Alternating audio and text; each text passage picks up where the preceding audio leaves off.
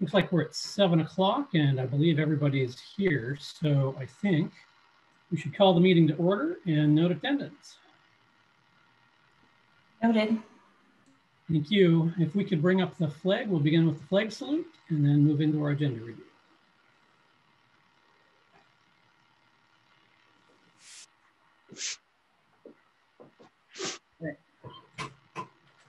I pledge allegiance to the flag of the United States and to the republic for which it stands, one nation, under God, indivisible, with liberty and justice.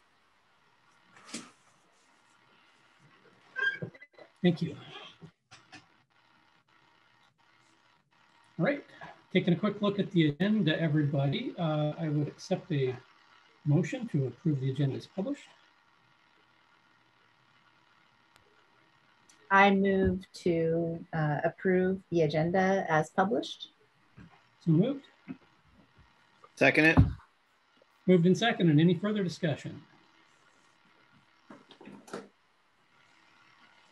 Okay, Debbie, please. Jonathan. Yes. Jennifer. Yes. Janet. Yes. Tom. Aye. Lori.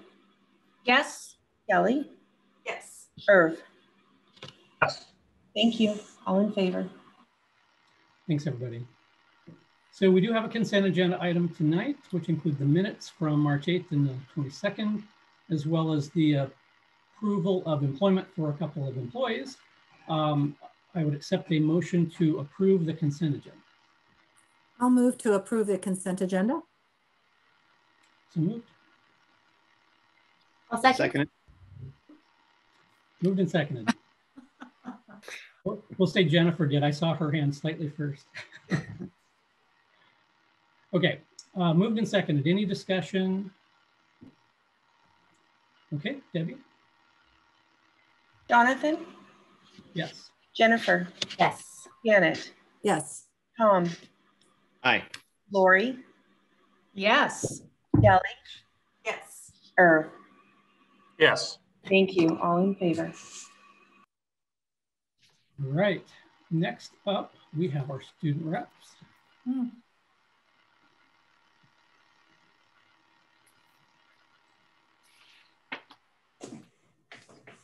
Does it going to be Tyson and Madison? Tyson is here, but I don't see Madison. Hi, Tyson. All if she's not here. She's not here. Go for it. I got All an right. email, but I don't see her. Okay, I will just go through the entire thing. Sweet. All right, guys. Hello, I am Tyson Erickson, the ASB president at Silverton High School. And to start off, our theater department is currently planning another virtual show. They are holding auditions next week and plan on having it available to everyone before graduation. And our band is currently excited to announce that there are 5 students who will be moving on to the state competition in May. After winning first place in the district for solo and ensemble contest, Annalise Carpenter, Carter Dowd, Avery Horner, Miguel Sanchez, Anna Muel, and Teresa Daggett will all be competing on behalf of Silverton in May. The Car Club is currently still up and running. They'll be holding their next meeting April 15th at 4 p.m. in the auto shop. National Honor Society is staying busy by hosting a successful virtual reading under the stars for elementary students. They are also organizing a book and school supply drive to assist in providing elementary schools with supplies and books. Silverton FFA recently competed in the district officer elections, in which 2 positions are held by chapter members. They will also be beginning to prepare for state, which in early May, as well as planning their chapter officer elections and awards banquet. The SHS Mental Health Club is planning a virtual scavenger hunt for students to help encourage students to connect and have fun. The Trap Shooting Club has been practicing on Wednesday nights. They had their first competition this week on Wednesday. Our softball team is currently very excited to get the season going after a long wait. They are very excited to be back and able to compete. On that note, spring sports have begun. Baseball, softball, tennis, track and field, and golf will be in full swing this week. And for our fall sports are all wrapped up with their season this past week with their final match games and meets of the season. Our girls varsity soccer team finished with 3 wins, 2 losses, 3 ties. Our boys varsity soccer team finished 5-3. Our varsity football team finished 3-1, and our varsity volleyball team finished 8-5. Our cross country team competed in their district meet in Lebanon on Saturday. The girls varsity team took 2nd place with the best score they have had since 1996. In a normal year, they'll be off to state next. The boys varsity cross country team went into district meet ranked 5th and came out with 3rd place win overall. Abigail Espionaro won an individual medal, coming in 7th place for the girls. ASB kicked off their 2021 virtual Best Fox Ever show this week to raise money for Medical Teams International and SACA, Silverton Area Community Aid. 6 seniors will be competing for the coveted title of the 2021 Best Fox Ever. Contestants will submit fun videos each week as well as raise money for great causes. And that'll wrap up all the updates for Silverton High School. Thank you for your time, and go Foxes. Thanks, Tyson. Really appreciate it. Yeah, of course. Thanks for having me. You bet. Thank you for coming. Love the energy. All right, well, that's tough to follow here, but next up we have our school principal report with Silverton High.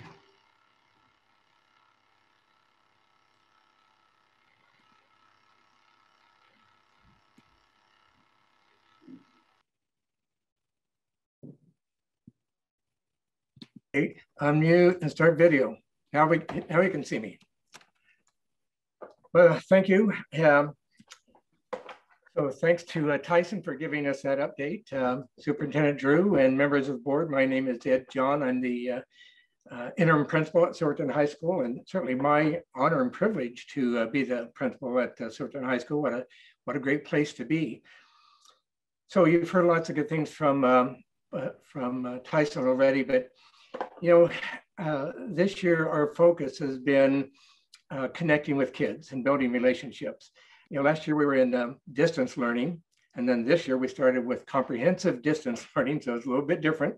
And then you threw in Edgenuity and Canvas. It was kind of a big learning curve for kids. Before we could even get started, then we had 8 days of the wildfires. And then a little later on, we dealt with the ice storm, but the kids have persevered and working hard to help kids be successful.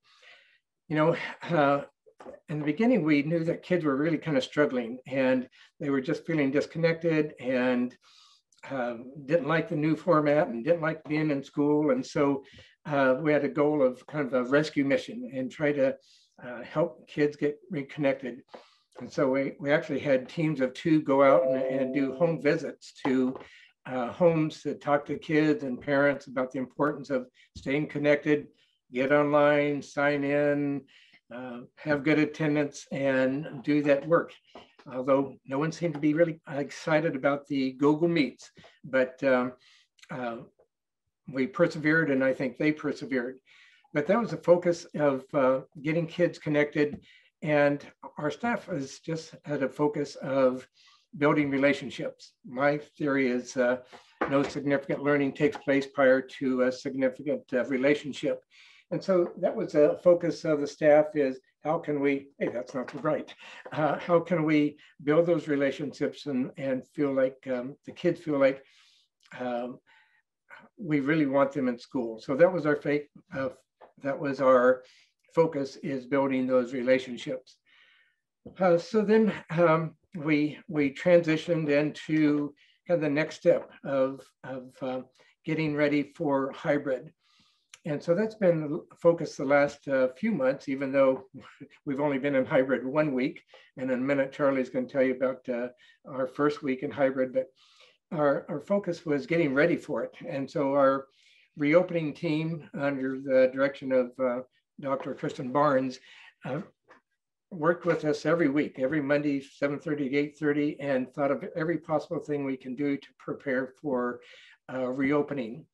And then actually had some subcommittees, orientation committee. We wanted kids to feel like it's going to be a safe place to come back. And so health and safety was our focus, and having all those safety protocols in place so that kids felt it is safe to come back. Because they've been in CDL for a year. And so now to come back, we want to be able to assure them that it is going to be safe. So that was the focus, getting ready for that. The first half of the year, we really worked on social emotional learning. As you can imagine, being isolated for a year without any connections with friends, we had to spend some time on social emotional learning. And so that was a real focus in our advisory groups. And, kids, if you ask them, who are the teachers you really know, it probably start with their AG teacher, because, they could have 4 different teachers every semester, but they have their AG teacher for 4 years. And so that was somebody that they really made a connection with. And then certainly the counselors as well. But AG teachers are the ones that reached out a lot, checked on grades and attendance of their students, even if they may not have them in a regular core class. Just check with them. How are you doing? I noticed that you're kind of struggling in this area. What can I do to help? And provide some support and resources. One of the things I appreciate about the staff is how they've embraced the curriculum mapping. And then next year we'll go to kind of step 2 of that, but really fits into the whole notion of PLC groups, professional learning groups. And so I think that's going to give them kind of an anchor starting point. And then next year we move to the next step of that. And I really appreciate those 4 ladies that are doing that work. In fact, I just had an hour conversation with Missy on Friday, and she's quite a resource that we have. I appreciate Scott making that happen for the administrators. One of the neat things today at I think it was 2:45, Dan came over and we got to recognize Kevin Ortega as the high school educator of the year. Kevin does an amazing job. And so the SFEA folks recognized him and said some things, and Dan did as well. And one of the things that Kevin did earlier this year was he had community write every senior a letter. And so it's not just some parents in the community, but it could be the produce manager at Ross, or the guy that checks your air pressure at Les Schwab. But a variety of people wrote these letters to our seniors.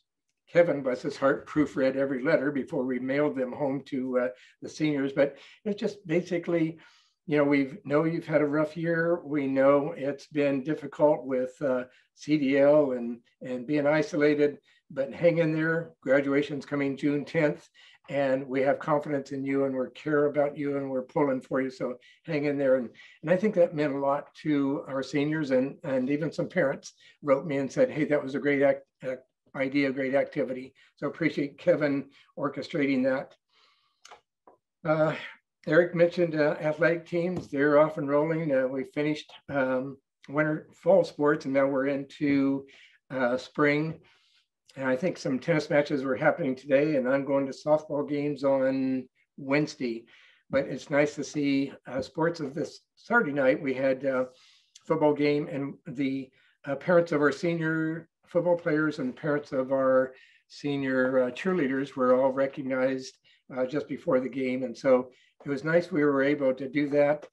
We can't fill up the stands yet, but at least we were able to have the parents there for that activity. Last year's graduation rate was 92%.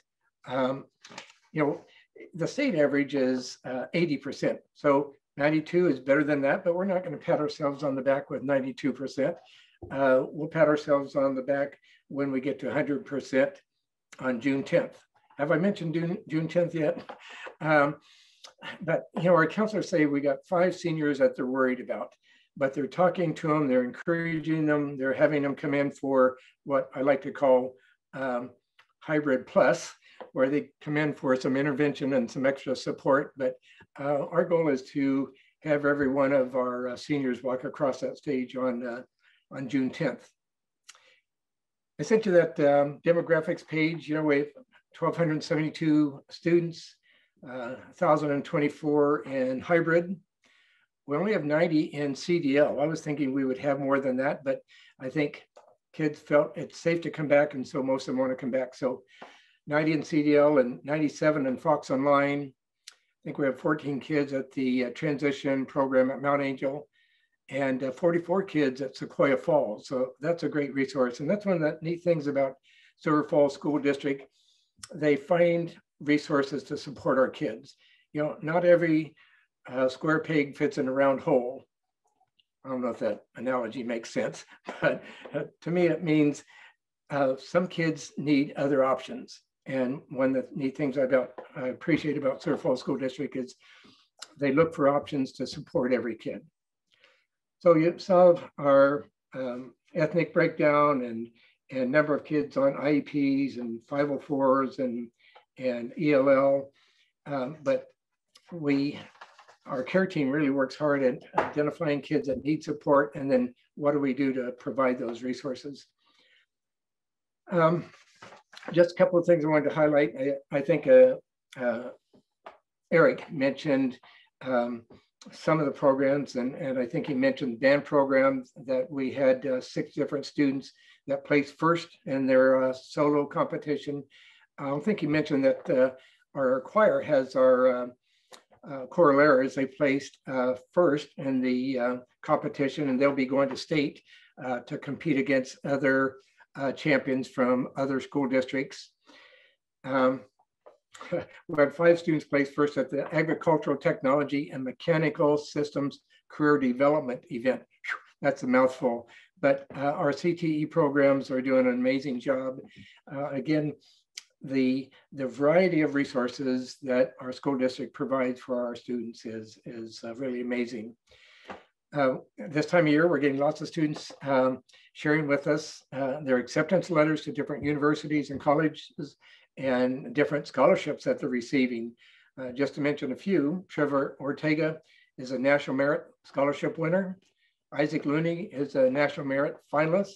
Sophia Borgstedt won the Hiroshio Algier National Scholarship Award, which is a $25,000 award. Hayden Forster and Sophia Borgstedt both are Ford Foundation. They actually had Ford Foundation interview today, so I'll have to touch base with them tomorrow to see how their interview went. But we're getting lots of students with scholarships and college acceptance letters. I mentioned reopening team, appreciate them so much. And you know, our department coordinators, we had a great department coordinator meeting today. And what I appreciate about them is they are representing their department, but they also want to work together and how can we make decisions that support our entire school rather than worrying about my specific department. We try to come to consensus and then have kind of a united front of here's what we as a team have decided. But you know, any success that we have this year, I think it goes to the staff. What a supportive group of staff members. I talked to Sione on the phone or email him or text him each week. In fact, I think he's watching the school board meeting tonight. And I told him that, you know, Sione, you're coming into an amazing job. This is a school district that people would die to be at. And I know I've enjoyed my time here, and I know he is excited to join the Silverton Foxes team. You know, I also want to mention ASB under the leadership of Heather Basher and the work that they've done. And by the way, this is National, what is it? National Student Leadership Week. And so Heather and I did a little video to thank our ASB kids for the work that they do and helping kids stay connected. So lots of people to thank for the work that they're doing and helping kids be successful and help kids feel connected. And you know, now that we're back in hybrid, teachers are saying it's so good to have kids back in the building. We're so much more productive when we see them face to face than a little 2-inch square like I'm seeing you right now. And I know kids are excited about being back too. We're all looking forward to next year, everyone being back full time. So let me ask Charlie to kind of share how he felt maybe the first week of hybrid went and anything else that you want to share. Charlie? Oh, Charlie Petrick is a senior. He's a soccer player. He's ASB member and just somebody I've enjoyed to get to know the last couple of years. Charlie? Yeah, thank you, Mr. John. I appreciate it. Yeah, as a senior walking in to the school, it's different. I kind of got the chance to walk through going to a soccer meeting, and if you've ever been to London, you would know that it looks like the streets of London when you walk in there. There's passing lanes, there's stickers everywhere, and your first impression is just, wow, like this is complicated. But once you get in there, I came by Tuesday and Wednesday as an ASB member to greet the new students coming in. We're handing out gum, asking questions, getting kids to their classes where they didn't know where they were, new students who had been part of the high school for 8 months but hadn't stepped foot in the building yet. So we're leading them to their classrooms, and just, you could see, even though they're wearing their masks, you could see the excitement, you could see the smiles under their faces. And as a senior, I'll be honest, it's difficult to come back. It's hard. I'm already committed to university. Your classes are easier as you're ending the year out. Your grades are almost finalized coming into this next quarter. It's difficult to come back.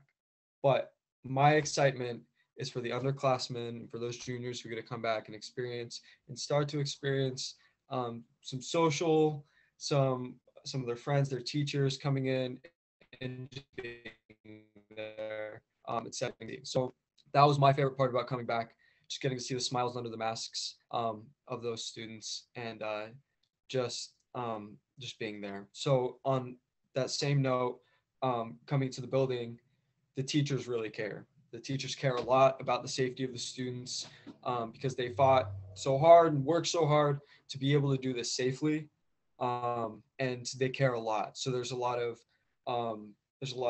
distancing. Students are excited, they're getting close together, but the teachers are really making sure that it stays safe. Kids' hands stay sanitized, people stay washing their hands, people stay 6 feet apart, masks stay up. There's no moving around the classrooms, and the teachers care a lot. And I think the students are taking notes from that and realizing that this is such a delicate situation, especially with sports happening right now and kids being exposed through that, because there's different rules with OSAA. And so I think teachers realize it's a delicate situation, and the students are catching on to that, and the students are really making sure that they can stay within the school. So overall, my experience coming back has been, within my 2 days so far, has been positive. Even though I'm a senior and it's difficult to come back, I'm very excited for the upcoming classes and the chance that they get to have to experience some social before the end of the summer. So that's really all I have to say. And yeah, is there any questions for me about my experience within the school so far? Where are you going to college, Charlie? I'm going to be attending the Clark Honors College at the University of Oregon. I got the presidential scholarship, and we'll be attending and hopefully able to have a great time there. So yeah. Congrats. Another Duck in town. Go Ducks. Yeah. Go Ducks. Go Ducks. Hey, thanks, Charlie. Appreciate it. Thank you guys. Appreciate it. Any questions you have of me?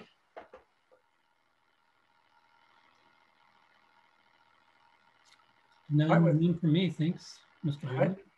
Thank you for the opportunity to share, and thank you for allowing me to be at Silverton High School this year. It's been my pleasure. I do have a quick question. Is this the last time we'll see Mr. John, present to the board this year before the end of the school year? Probably for this year, but okay. Yeah, you never know.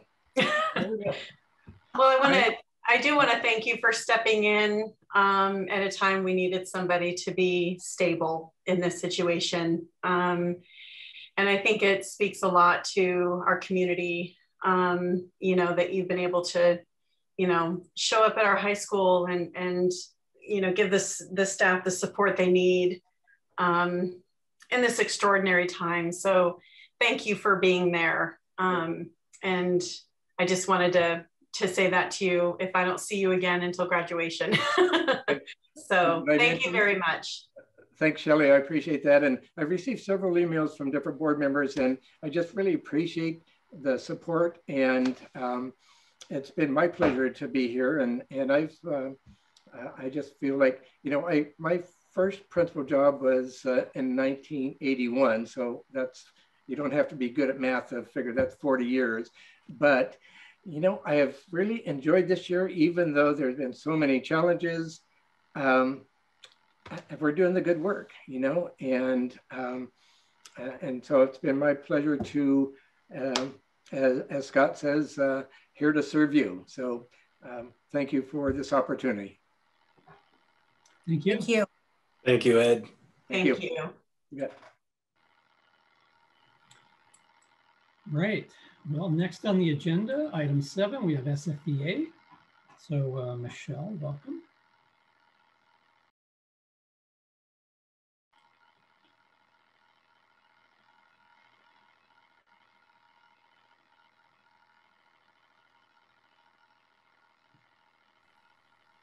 Hey, good evening, everyone. Hey there. I was just texting Dan saying that Ed's a tough act to follow. Well, I just wanted to touch on a couple of things that Ed actually said. First of all, when he was talking about students who had made such awesome achievements, I heard a name of one of my third graders from my very first year of teaching, Sophia Borgstall, mentioned. And so that was really exciting to hear. That's one of the things that I love about teaching in Silver Falls is you do kind of get to keep up with the kids as they get older and as they go on to high school. So that was really exciting. I'm going to send her an email just to congratulate her. But the other thing that was pretty exciting that I got to participate in a little bit today was announcing some of the educators of the year for this year. So SFEA asks for nominations each year, and it doesn't have to just be from teaching colleagues. It can be from anybody who works in the district. And so teachers from all over the district are nominated for 4 different categories. We've got the primary educator of the year, which is a teacher or specialist. It doesn't just have to be a classroom teacher. It could be a counselor, it could be, you know, a behavior specialist or anybody who works with kids and is a licensed staff member. And so we have our K2 educator of the year, our intermediate 3-5 educator of the year, middle school educator of the year, and high school educator of the year. And so Dan and I got to surprise my friend and colleague this morning, Katie Ross, who was the middle school educator of the year. She wasn't quite sure what was going on because she came into the gym and it was pitch black and we started playing music and somebody shot off like a confetti popper thing and the lights were still off. So she had a little bit of a panic moment, but we had a really, really fun time surprising her this morning. And then Dan and Tina Howell, who's our rep at Mark Twain, got to announce the primary educator of the year. And that was Donna Becker, who is a 2nd grade teacher at Mark Twain. So that was an exciting announcement that they got to make. And then this afternoon, Dan and Frank Petrick got to announce that Kevin Ortega was the high school educator of the year.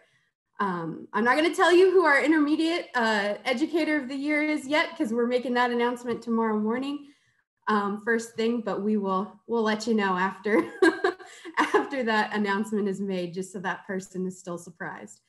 So that has been just a really fun thing, you know, about kind of this time of year is reflecting on the good work that people have been doing and just getting to celebrate some of those things. Another thing that we have coming up soon are it's very relevant to you all, is our school board candidate forum that SFEA hosts each time there's a school board election, or we have in the recent years. So that's going to be coming up on April 22nd in the evening at 7 p.m. And of course, all of you who are not participating, Jennifer, the rest of you are definitely welcome to log in and hear from the candidates so that you can kind of, you know, get some insight on the folks who are running to be the next people to sit on this board. And so that will be happening next Thursday evening. And we have invited our SFEA members as well as community members to submit questions for those individuals to answer during the forum. And so we're very excited to hear from those candidates, just, you know, about what being on the school board, you know, means for them, and what just kind of what they're passionate about. And yeah, so that'll be a fun event next week to log in. I think that we will also be recording it, so if you aren't able to log in live, we should have a link for people to be able to catch that later. Let's see. So as always, life is full of interesting experiences, right? And this year, as we all know, is full of many, many challenges, most of which we as a group have been able to work through pretty well. But we've kind of arrived at a place where the need for official policies and practices between union and district relationships are necessary. So I just kind of wanted to give you all a little bit of a heads up that you're going to be hearing from some teachers during the public comment section of this meeting, just about a challenge that we have been experiencing, that, you know, there's always going to be times where the perspective of the teachers in the union is going to look a little different from the perspective of district leadership. And so I just wanted to let you guys know that we've arrived at one of those places, and we have official policies for that exact reason and for those very circumstances. So we get to test those out.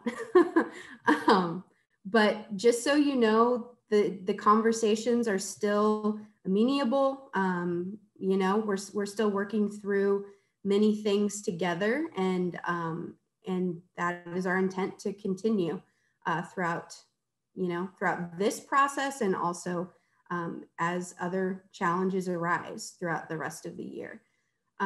So I'm not going to go into really any more depth than that, other than just to kind of give you a heads up that you'll be hearing from some teachers who are impacted tonight during public comment.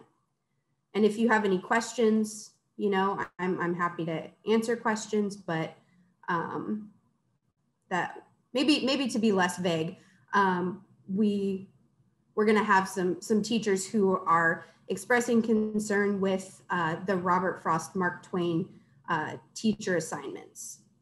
And so there we go. That's less vague. But I would like for you to hear that directly from them. So, any questions for me? No, none for me. I'm not seeing anybody else sort of raising their hand or indicating otherwise, but thank you. Thank you. All right. Thank you, Michelle. Have a good night. Yes, you too. All right. Well, next up we have OSEA with our other Michelle. I think she's on. I think I saw that you were on, Michelle. Debbie, did you get an email saying she was actually going to speak? I did not. Okay. Michelle said that she was gonna, she didn't have anything to say. Okay. So. All right, well, that brings us to our first public comment.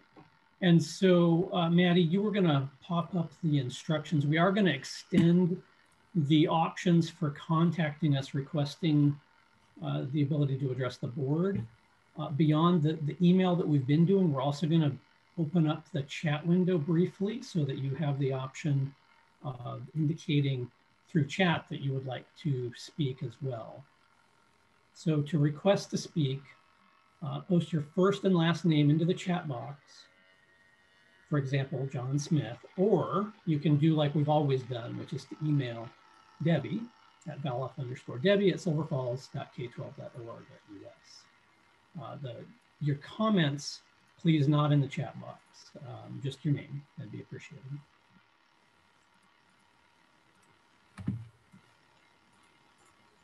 And we have, yeah, okay, I'm unmuted. We have a few so far, Jonathan. Would you like to get started right away? Yeah, I think if we have some already queued up, we can certainly get started, and then you'll just have to keep us posted as the queue runs dry. All right, great. First up is Amy Amano. Jonathan, do you need to read the statement? Thank you, Jennifer. Yes, I think I should. All right, great. So, okay, we are glad you're here and welcome you to address the board at this time with your ideas, opinions, questions, concerns, or compliments. Remember that we all model the way for our students, and we ask that you share your thoughts in a respectful way. The board's role during public comment is to listen. Rarely will you get an immediate response to information. If there is follow-up necessary, we will direct our superintendent to do that. In order to ensure equity among speakers, the board will limit remarks to 3 minutes per individual. If a group of 3 or more wishes to appoint a representative to speak on its behalf, we will extend the time for remarks to 5 minutes. And there is a second public comment later in the agenda specific to discussion and action items. I did. Real quickly, regarding the 30-second warning. I'm going to give a verbal 30-second warning and then I'll say time. Thank you. Okay. I saw that Shelley Nealon had her hand up before I was about to come on. Right. I'm sorry. It's delaying. Sorry, Jonathan. Yeah, I just had a process question. So I'm glad you read. I was trying to stop you to read the public comment document. But to request to speak, post your first and last name into the chat box. That's a new process that we have. Is that, I didn't know that we were doing that. And on my screen, I have that right in my face. All the rest of you are really small. If we could take that down so I can see the speakers, that would be great. So that's just a Zoom setting. Absolutely. I can stop sharing that. Okay, that would be great. Yeah, because I'd like to see the speakers if they're going to be there we go. Okay. Yes. Okay. Thank you. I just had to get that cleared up. Okay, well, I'm Amy Amano and I'm from Robert Frost. I'm the librarian there. I will be a librarian at 2 schools for next year for Robert Frost and for Mark Twain, which I think is going to be an extra challenge because of needing that extra time with little kids and extra time to get things going for K-5. But besides that, Robert Frost has been a really great school for relationships and for teens, and has had really high morale. And what happened after we learned where different people were being placed, a lot of times moving to a drastically different grade level, it just has felt like a death. It's that people are really stunned. So even those who are happy enough with their placement are having sort of a survivor's guilt, and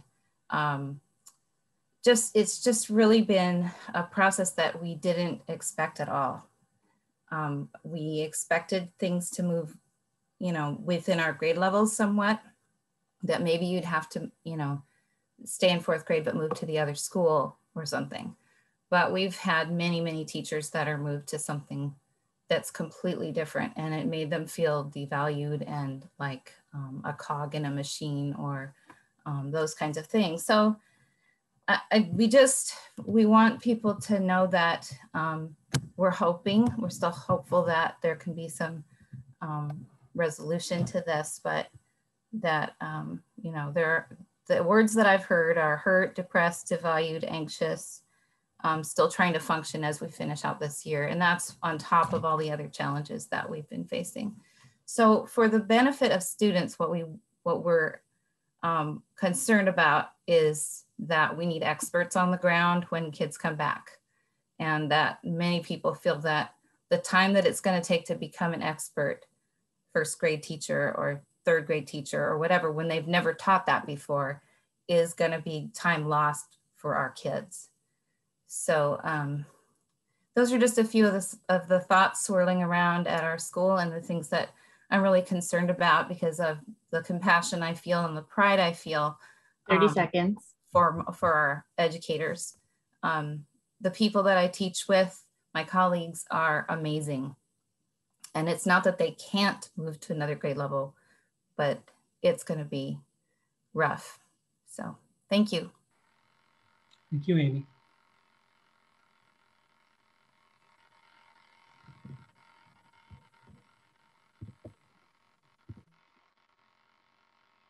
Okay, next up we got Michelle Klum or Klum. I don't know how to pronounce that.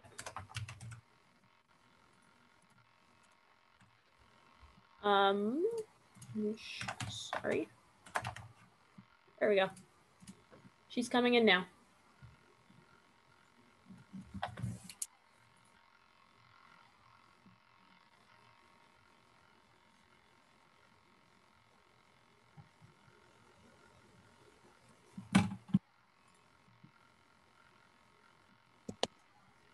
Can you hear me? Yes. Oh, okay, great. Okay, awesome. I am just wanting to talk to you a little bit about what Amy was talking about and the effects that this recent change has had on some of the staff at Robert Frost and me in particular. So for the past 6 years, I've been happily teaching 3rd grade. And in this last year, it's been a tough year, but what's really gotten me through is knowing what I'm doing, knowing 3rd grade, knowing the standards so well that I can make adjustments where I need to, and my love for teaching 3rd grade and my love for these kids, my relationship with these kids.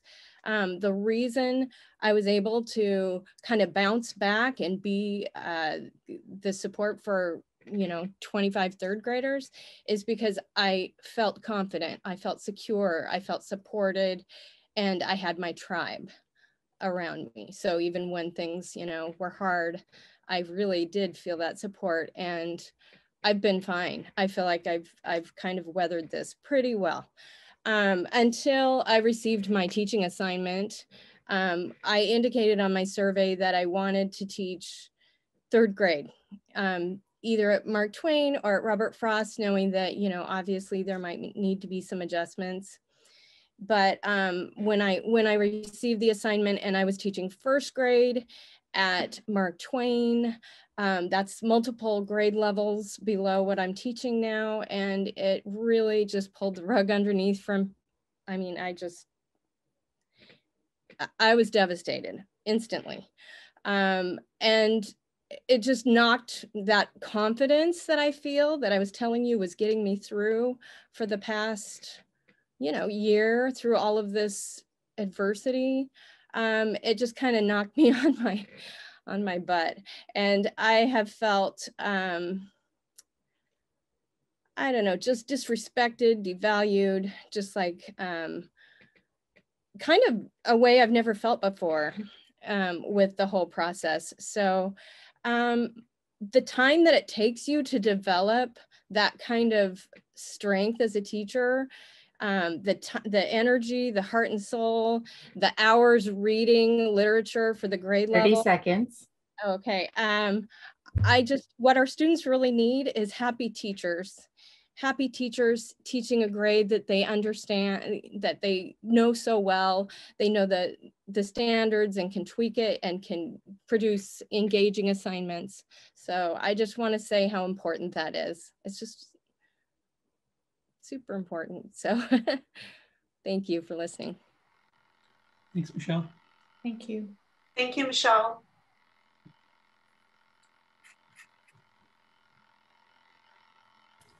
Next up, we have Tina Howell coming in now.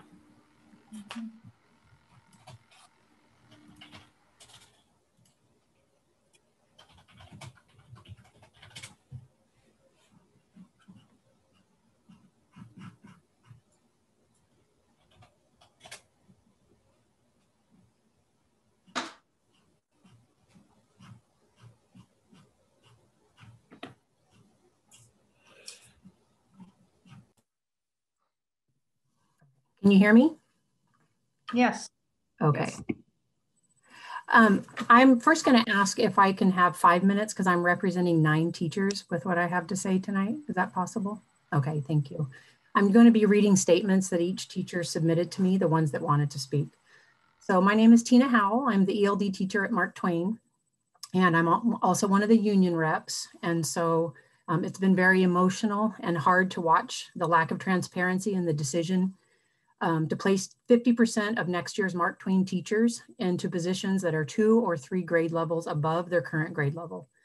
It has hurt our staff and our school climate. My hope is just to bring awareness to this so that you all understand what we're going through. So my first statement is from Carolyn Jones, our school counselor. She said, before the recent rollout of the staffing list for Robert Frost and Mark Twain, teachers were asked their preferences for grade level, building, and teaching partner. However, when the list was made public, a great percentage of the teachers' preferences were not honored. And in fact, their assignments to teach 2 or 3 grade levels above their current level has created unnecessary angst, frustration, stress, and trauma. Also, trust has been broken on so many levels. This is heartbreaking because it was totally unnecessary and could have been handled so differently with a positive outcome for both buildings and for the children who will attend these schools. From Brianna Davis, our kindergarten teacher and a recent teacher of the year. None of the requests on my survey were honored. I asked to go to Robert Frost, to stay in kindergarten, and to stay with my teaching partner. Instead, I was moved to 2nd grade at Mark Twain. This makes me feel unvalued. I was told that we were split from teams to get us out of our comfort zones, but that's where we've been this entire year. Being in a new building with new staff would have done that even without moving me to a new grade level, 2 years above where I currently teach. My heart is in kindergarten. I'm not just a teacher, I am a kindergarten teacher. And I take pride in that. If for some reason my heart changes, it should be my choice to switch grades. Like all parents of students in this district, we want our children to be in a classroom with a teacher who is confident and competent at their grade level, especially after a year of struggling in online school. Preston Ward, a current 1st grade teacher, was placed at 3rd grade. And he says, students need a teacher who is both passionate and knowledgeable about what they are teaching. This will be even more true after 2 school years of distance learning. Students in the coming school year and beyond need a teacher who is a master of their craft to support and raise up those in our community who are struggling. This is our goal. Arbitrarily shifting teachers around to areas that are completely unfamiliar accomplishes the opposite of that goal. Donna Becker, a 2nd grade teacher who is today announced as Teacher of the Year, was moved to 5th grade. She's never taught anything above 2nd grade. She said, I've been teaching in Silverton for 12 years. 8 of those have been in 2nd grade. I feel that I'm very effective in 2nd grade. I've been placed in 5th for next year. I do not want to be. I do not feel confident or competent, which makes me less effective. Next year's students need a very effective teacher to find and fill in the gaps. I need to be in a grade that I know inside and out. For me, that is 2nd grade. We've been told that these placements were made to create effective teams, and those are not. Nicole Guyer, 2nd grade teacher, is placed into 4th grade. She said, I was placed at 4th grade for next year. I am currently the only bilingual teacher on our staff, and I use my Spanish with students all day long to clarify directions and provide support. By the time students reach 4th grade, they don't need as much Spanish support in the classroom. It doesn't make sense to move me to a grade where my skills are not utilized as they have been for the past 9 years. Providing language support in primary language and making connections lessens student anxiety and frustration. I work directly with her every single day as the ELD teacher, and I totally agree how important it is to keep her at 2nd grade. Next is from Brooke Anderson, who teaches kindergarten. She said, the idea that Mark Twain and Robert Frost would become 2 K-5 schools is nothing new. We had heard about this potential change years ago. Although it was a hard pill to swallow, knowing that each building's staff would be split up, we all knew it had to be done because that is what was best for kids. After seeing the teaching assignments for each building, it does not appear teachers were placed into grade levels, teams, and buildings with that mentality. It takes many years to establish yourself within a specific grade level. I know that. I taught 3rd grade for 14 years, and it takes a long time to become an expert. The new teaching assignments are putting an incredible amount of teachers in situations that are completely new to them. How can we create 2 highly effective K-5 buildings when the majority of the teachers are placed 30 seconds and grade levels that they don't have any way to navigate? By not putting our teachers first, we did not put our kids first. The kids are the reason why we do what we do. It's time for us to do what's best for kids and give them highly effective teachers at each grade level. We just want it to be made right. I know my time is up, but this is a great place to work. Our teachers love being in Silverton, and we just want to teach the grade level where we have passion and expertise and love. So thank you. Thank you, Tina. Appreciate it.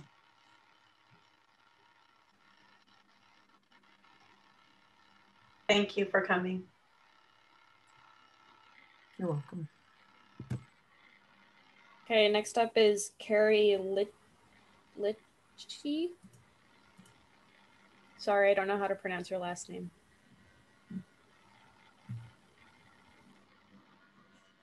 Can everyone hear me?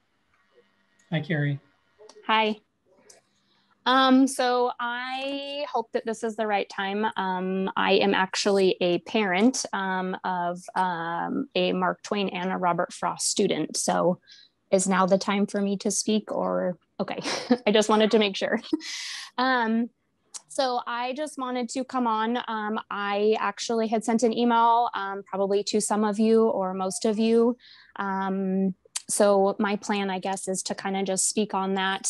Again, I don't know if all of you received it, and if you did, I'm sorry if I'm repeating, but I just wanted to speak as a parent of both a Mark Twain and Robert Frost student, that I was aware of the split of the 2 schools. And when I had heard that teachers were assigned different grade levels, it broke my heart. I feel like the teachers are in the grades that they are for a reason. That's their passion. They're really good at it. And so for them to then be moved 2 to 3 grade levels just really hurt me. And I don't think we would expect any of our kids to do that. We wouldn't ask a 2nd grader to just skip all the other grades and go to 4th or 5th grade.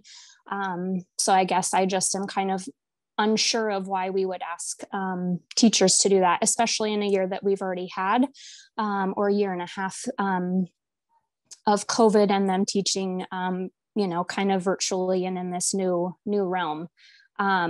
I know a lot of them pour their heart and souls not only into teaching and to the kids, but also their classroom, and spend a lot of their own personal money to get, different learning tools and supplies to help all these kids and make them succeed.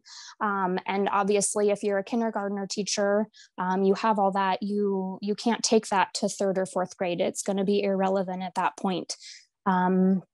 Our teachers are our role models for the kids. And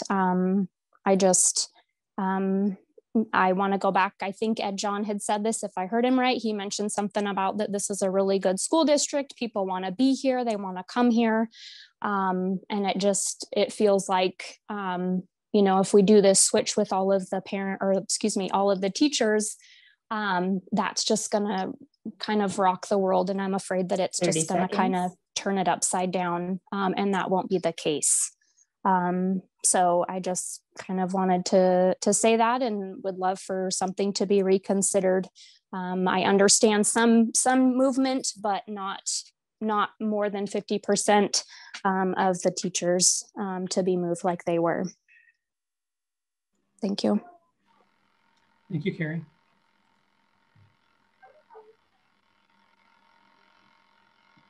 All right, next up is Aaron Scott.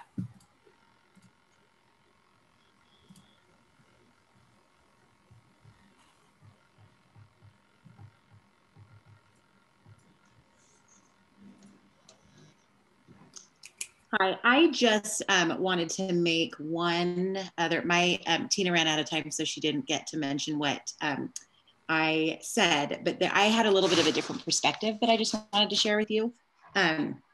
As a teacher who is fortunately able to stay in my own grade, I teach kindergarten at Mark Twain.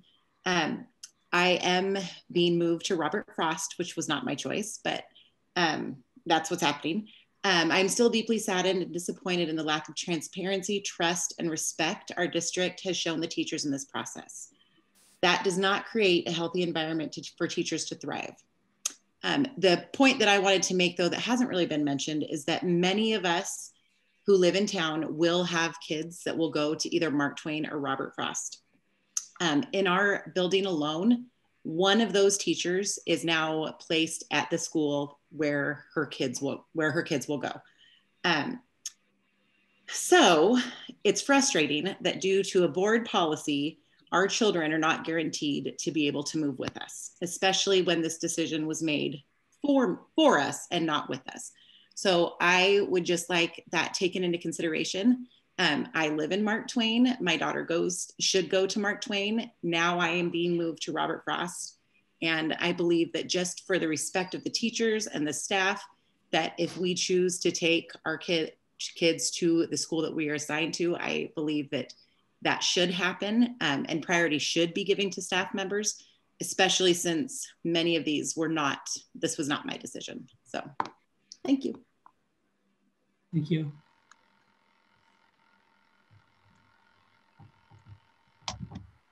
Next up is Melissa Briggs.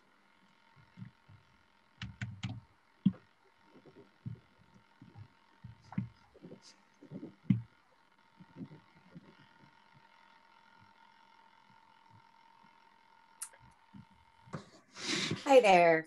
Can you hear me? Yes. Okay, good.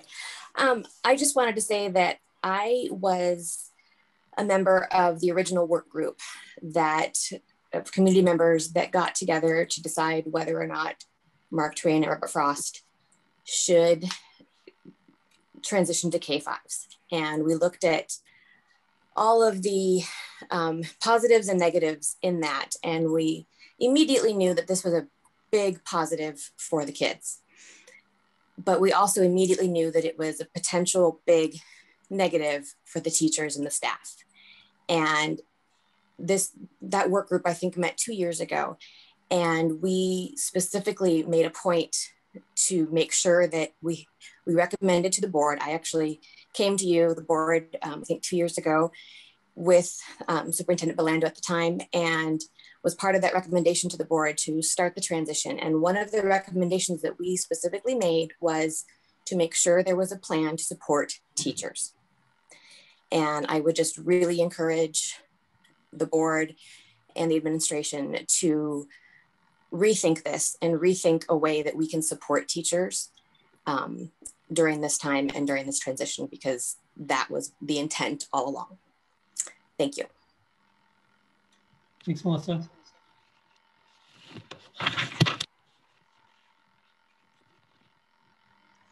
And we don't have anyone else. Okay, well, very good. Appreciate all the input, everybody. I just closed chat, so we won't get anyone else. Okay, thanks, Maddie, appreciate it. So next up, we have our administrator and staff reports, and that's going to begin with our superintendent, Scott Drew.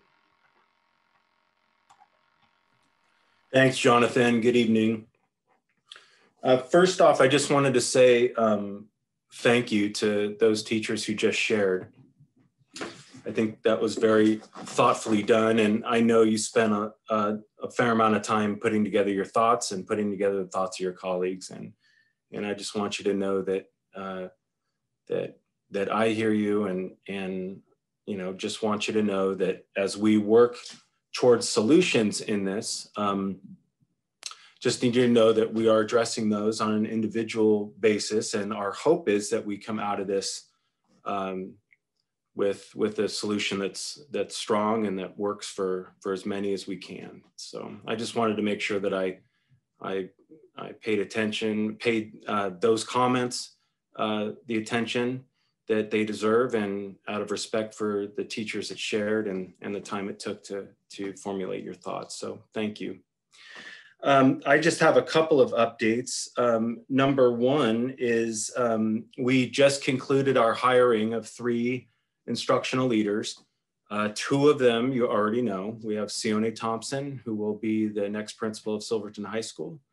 We have Mandy Pack, the next principal of Robert Frost. And the third one, I can't say publicly yet because we're dotting some I's and crossing some T's, but I will tell you that the person had the weekend to think about it. And of course I was on pins and needles, but I received a call at around 10 o'clock this morning, and I almost had tears in my eyes, to be honest with you, because it's the end of a very long process. This process started back in October, believe it or not, with our recruiting efforts to assemble candidate pools for each one and to take feedback and to build a process that would give us an instructional leader on the other end.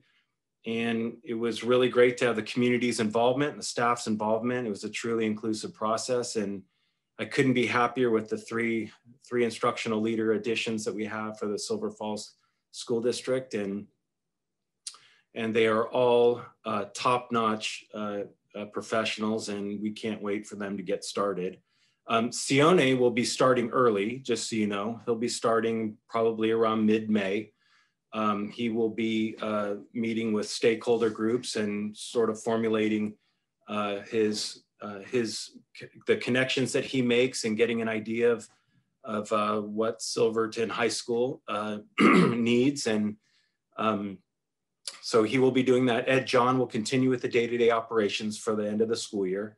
And that'll enable Sione to really focus on building relationships and kind of getting a lay of the land. And he's super excited. I think he might even be here tonight. Sione, if you're here, welcome.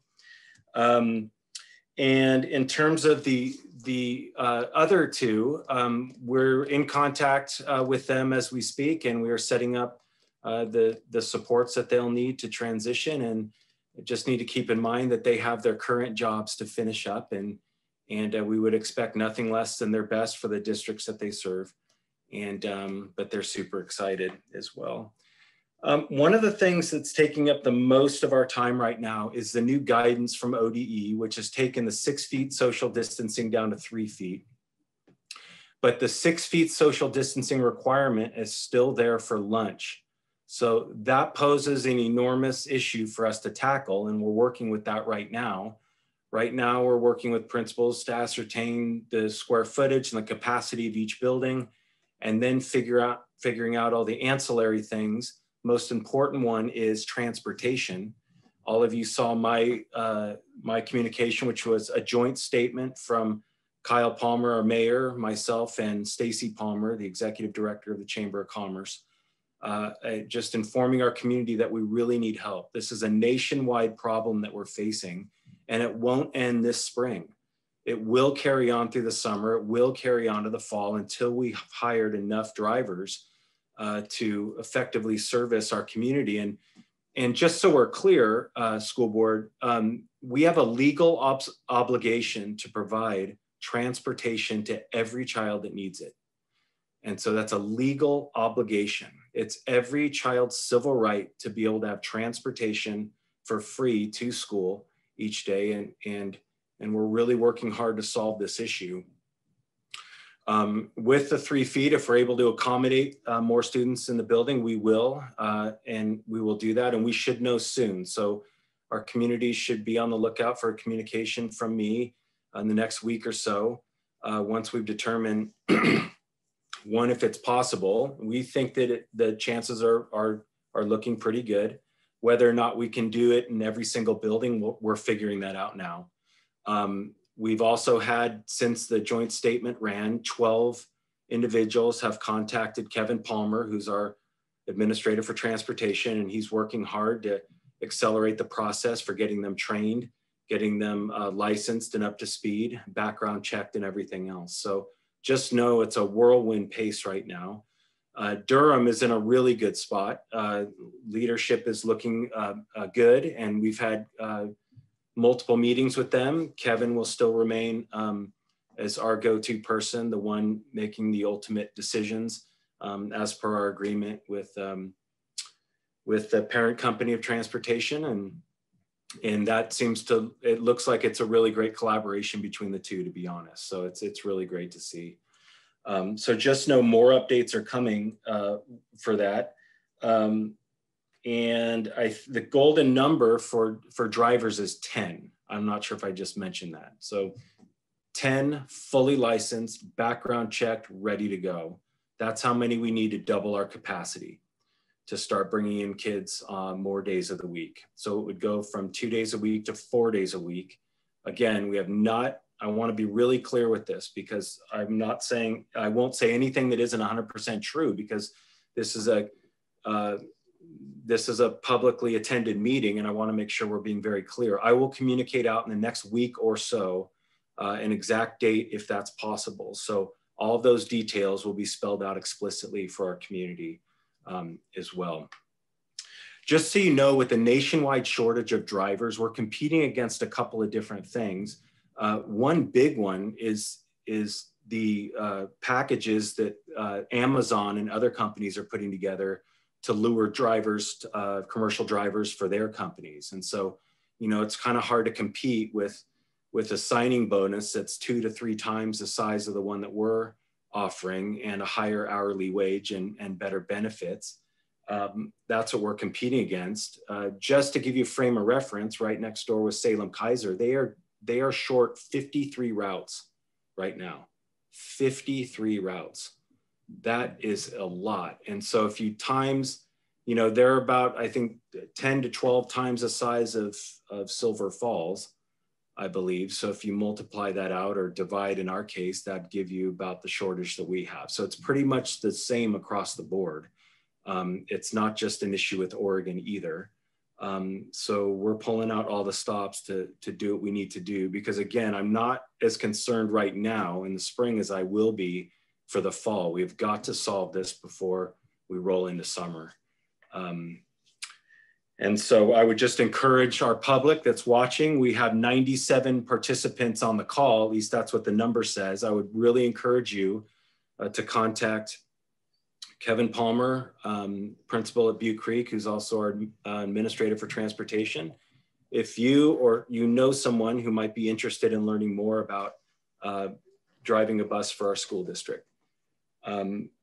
And having said that, I told our staff who come to my open forum every Thursday at 3:30 that once we do come up with a date, assuming everything is possible and we're able to do that, that we will give teachers enough time to plan as well.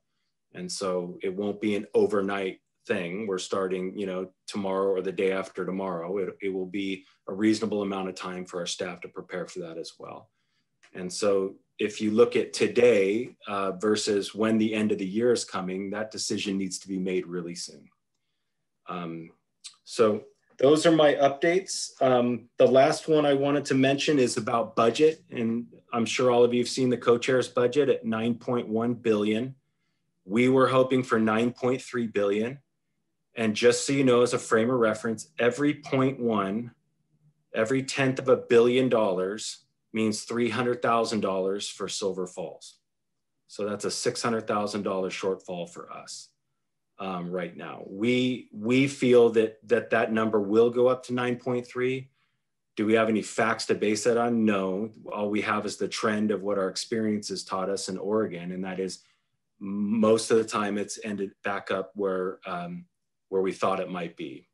And I don't think there might be 1 year in the 15 years I've been in Oregon where that wasn't the case. So we're hopeful as well. But just keep in mind that we're starting that budget season. Steve Nielsen is hard at work preparing a lot of the different budget pieces that are going to be shared with our budget committee. And we start meeting with, we meet with our new members this week and going into a really important time. So thank you all. Thank you, Scott. Appreciate it. Hey, Scott, I have a couple questions for you just from your presentation. Sure, Shelley. Hey, really quick, you mentioned that Kevin Palmer had potentially 12 applicants to be bus drivers, and he's expediting the process to get them certified. And our magic number is 10, correct? Yes. Spring? Yes, Kevin just texted me about a half an hour ago, said 13 actually. So that's one more than I had in my notes. Okay. So is that for the spring only? Or, well, or what are you looking for the fall? Yeah. And what does that do with routes? Sure. We have to kind of take that with a grain of salt right now because it's the people that are interested. What we need is 10 folks that are fully trained, certified, ready to go. So we haven't had a chance to vet them since we just sent out the communication on Friday, but that's encouraging that we now have 13. Yeah. I could just add to that, Scott. It takes a good couple of weeks to get everybody trained, go through the process to get their CDL and do everything that needs to be done. So there are some signing bonuses based on who comes in with what. If they have a CDL already in hand and are quicker to go, there's a little bit higher signing bonus. And that's from Durham, by the way. And so Kevin has just taken it on with the Durham. Durham has their own recruiting team. We're just using kind of the Palmer name recognition of getting people locally enthused about this. And so that was really credit Kevin's connections with Kyle to get some local folks in here. So Durham will need to take over the hiring of those folks and vet them through training. Oh, okay. So what about the previous bus drivers before the pandemic? Who were those folks that maybe might want to come back? We have gotten a few of those drivers back. So we have worked on that. You know, the difficulty has been, you know, there was a very aging bus. I mean, I had multiple bus drivers over the age of 70 that with COVID were reluctant to come back. And so it's a very senior, heavy workforce. And so some of them did not want to come back. Durham is working. Durham not only did the signing bonuses, but they also did some retaining bonuses for people that are current drivers to keep current drivers. Because again, we've got Malala offering multiple, large bonuses. We're really in competition with a lot of neighboring districts over this issue. So it's a game of not only recruiting, but also retaining.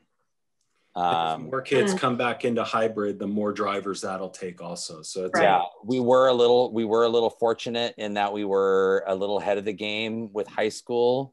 And so I think that we were able to, because the Durham has brought in out-of-state drivers to cover the shortfall. But now that California is starting to open back up, our ability to get out-of-state drivers is, that's not a sustainable solution. So if we can get some of these local drivers, local people that are interested trained, so that if that out-of-state pool starts to dwindle, we hopefully, have some backup. And like Scott said, then the long-term solution of being ready in the fall. Yeah, and I will say, like Scott said, the attention we're getting from Durham, it feels better than it was a couple of months ago. Okay, thank you. You're welcome, Shelley. All right, well, appreciate it. Any other questions for Scott?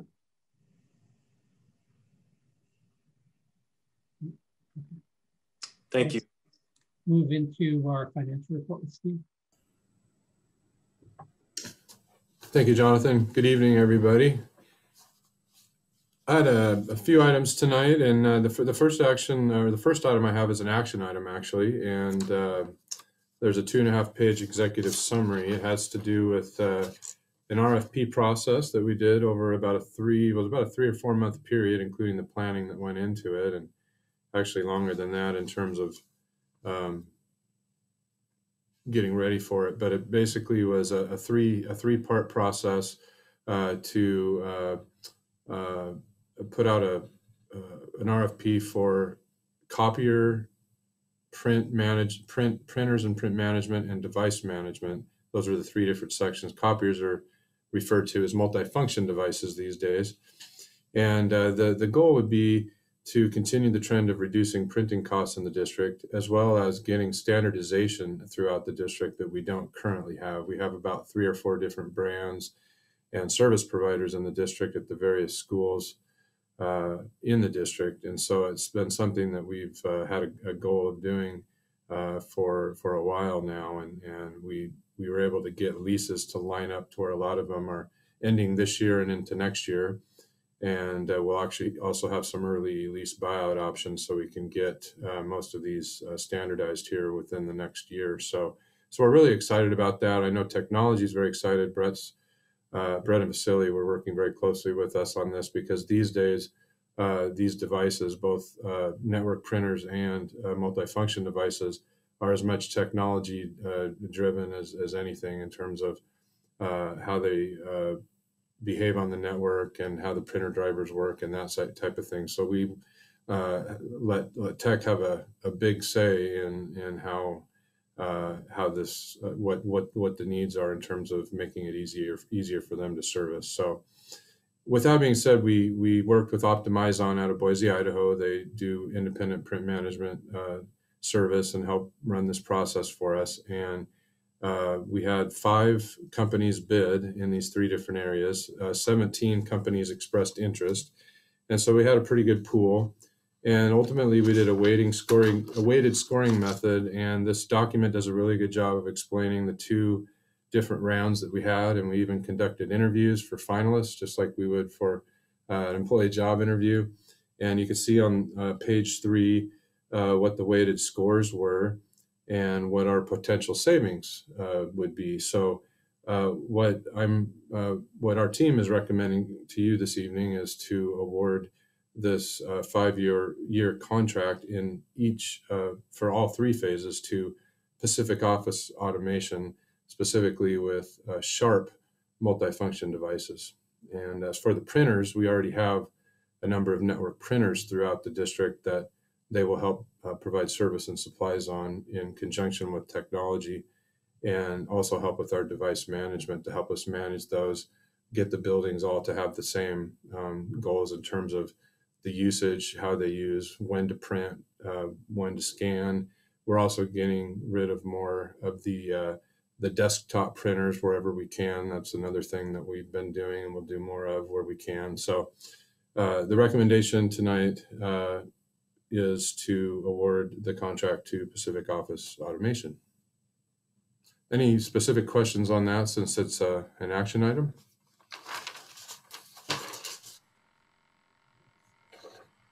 Okay, thank you for your consideration on that. The next topic is the regular financial statements for March. There's not much to talk about here in terms of the trends. The trends are the same as they have been that we've talked about the last several months. Really, the focus is more about the budget for 21-22 and the complexities that I think are as complex as any in my 20 years of doing this. As Scott mentioned, the co-chair's budget came out during spring break and came in at $9.1 billion, which was $200 million short, less than what we expected. It matched the governor's budget, 9.1. So as Scott mentioned, every $100 million or 0.1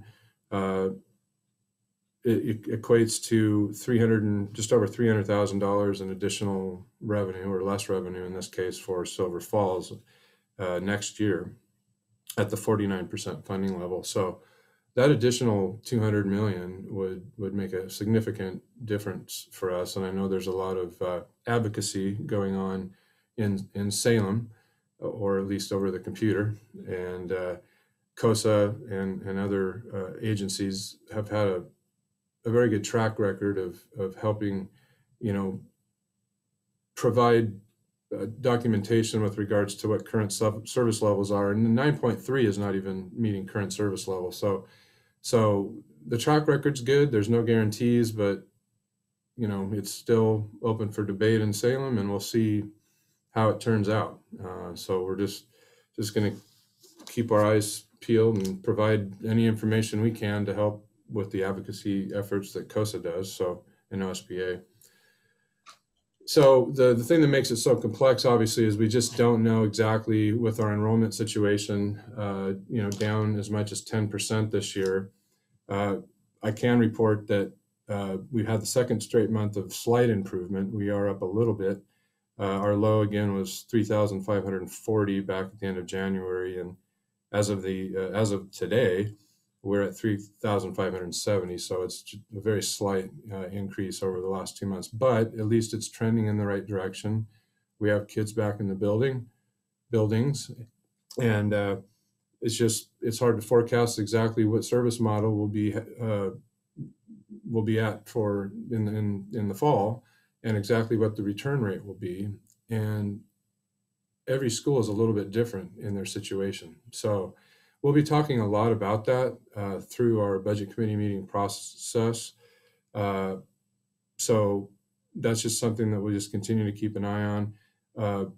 As a reminder, they passed the third round of stimulus dollars here, was a little over a month ago or a month and a half ago. So we haven't got the exact allocation on that, but it's our understanding that K-12 school districts in Oregon will receive over 2 times the amount of the ESSER II funds. As a reminder, ESSER II dollars specifically to Silver Falls School District is $1,426,000 that can be used through September 30th, 2023. They haven't given us a final answer yet, but ODE believes we'll be able to access ESSER III dollars through September 30th, 2024. If it does indeed come in at 2.4 times the amount, that's over $3 million. Haven't received the official allocation sheets for those. That will include a weighted pass-through to charter schools as part of that funding as well. One thing we have heard with ESSER III funds is that they are anticipating that a minimum of 20% of those dollars will need to be used for learning loss efforts for students. So that's one specific piece of guidance that has been added to the previous guidance for ESSER II. I also believe, as I'm developing the proposed budget, because we're going into a 49% state school funding year, and because we have an enrollment loss that will impact us financially next year, it's not impacting us this year, but next year, and not knowing exactly where we'll be with our service model and return rate, I believe that there's an argument to be made that some ESSER II funds could be used as a shock absorber for maintaining continuity and capacity in our system, even though there might be a few schools that have slightly lower teacher-student ratios, just because, again, some schools will probably come back full or close to full, and others may not be quite to that point, but we really just don't know at this point.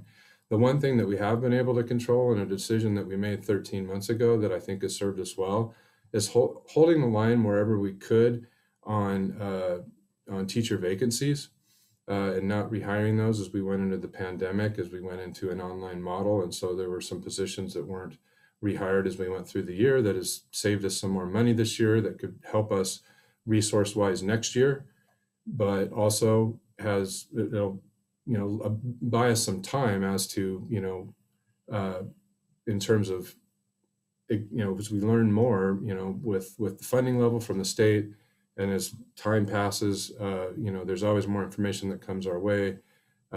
So there's a lot that changes between putting together a budget in February and March and April and the start of the school year. So that's something that I think could help us, even though there's other uses as well, like the learning loss and PPE, those types of things. There's going to be I think some different areas that the ESSER dollars will be able to help us. It's really similar to what happened during the Great Recession. We saw the cuts to the state budget for about 2 or 3 years straight. Every quarter they were cutting how much per student the schools would get, but the federal ARA dollars came into play during that time, and those were temporary, but they helped stabilize situations. And I think that's what these ESSER dollars will help us do here over the next couple of years as well.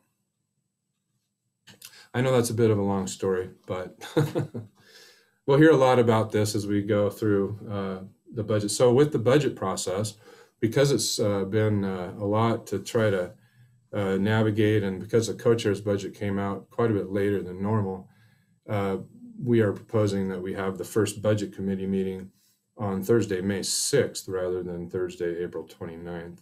That will still also allow us to have our second meeting on May 20th and third meeting on June 2nd. So those 2 meeting dates would not change. Let's see here. The next item I had was, yes, the pension obligation bond. So we had our board work session on Monday, March 22nd during spring break, and Lauren did a great job of presenting, and we had some good conversation around pension obligation bonds and that possibility. And tonight was going to be the night that I was going to bring forth a resolution for us to move forward with that, but it wasn't obligating us to it. We would still have a couple months. However, the process has been delayed by 1 month. So if we do decide to move forward, I would bring a resolution to you at the May board meeting, and everything else would be pushed back a month. And again, we would have another couple of months beyond that before we would have to commit fully to it. Now, the reason that it got delayed was because on Monday, March 29th, PERS had their monthly board meeting, and the actuary, Milliman, and the Oregon Investment Council came and recommended that the PERS board consider dropping their assumed earnings rate, which is 7.2%. As you may recall, all of the Eco Northwest analyses were based on the 7.2% assumed earnings rate, and then a particular borrowing rate scenarios. They believe that the assumed rate continues to be too high. For PERS history buffs, you may remember it used to be 8% back in the day. It's been 7.2 for at least a few years, but they're running some scenarios for just PERS in general for what the UAL would look like under a smaller assumed earnings rate at 7% and 6.8%. They even give an indication on slide 122 of that meeting that it could be as low as 6.12%. But I think they're looking at high sixes possibly to adjust it, and it's ultimately the PERS board's decision, and they probably will not make a decision on that until July. So what does that do for this particular pension bond possibility, borrowing possibility? Well, there's two different options. One is we wait until that process plays out and see if the PERS board changes their assumed earnings rate. And then the whole Eco Northwest study would have to be redone, and then go from there. And then 3 or 4 months would have passed, and who knows what would have happened to the borrowing rates. Or Bond Council has stated that it's acceptable for Eco Northwest at a cost of $6,000, and there's, I think, 15 districts interested. It'd be about $400, $500 for each district to just update the study that they did with another scenario where the margins are tighter, even with a lesser earnings rate or a higher borrowing rate, or both. so that we could get a look at a tighter margin. And that would give the information we would need to, to analyze and possibly make a decision. So if they did reduce the assumed earnings rate, it would cause the system unfunded liability to go up, as well as future projected payroll rates. That's for everybody, whether we borrow or not. As far as the borrowing goes, nothing changes in terms of, the schedules for assumed earnings rate. They could run those to make them look different, but really all this is based on is the actual earnings rate. They can assume whatever they want. So that's why a lot of districts, including ourselves, have decided, hey, we'll go ahead and pay that $400 for Eco Northwest to run that additional scenario and add it onto the report they've already done, so that we can keep a timeline going now and not wait that 3 or 4 months for the PERS board to make a decision on their assumed earnings rates, because we want to take advantage of the rate window as it sits today. It still may not play out for us, but it'll at least keep it moving. But they felt it prudent to call a timeout, at least for this 3 or 4 week window they need to take in this information, have Eco Northwest update the report. Then we can come back to you, the board, and say, okay, it still looks okay. Let's consider passing the resolution and move on from there. So that's why it got delayed. I know that's a lot of information, but it was a curveball, no doubt, that came up just as we were poised to move to the next steps. But better to know now than and relook at the data and be able to make a decision based on the latest information. So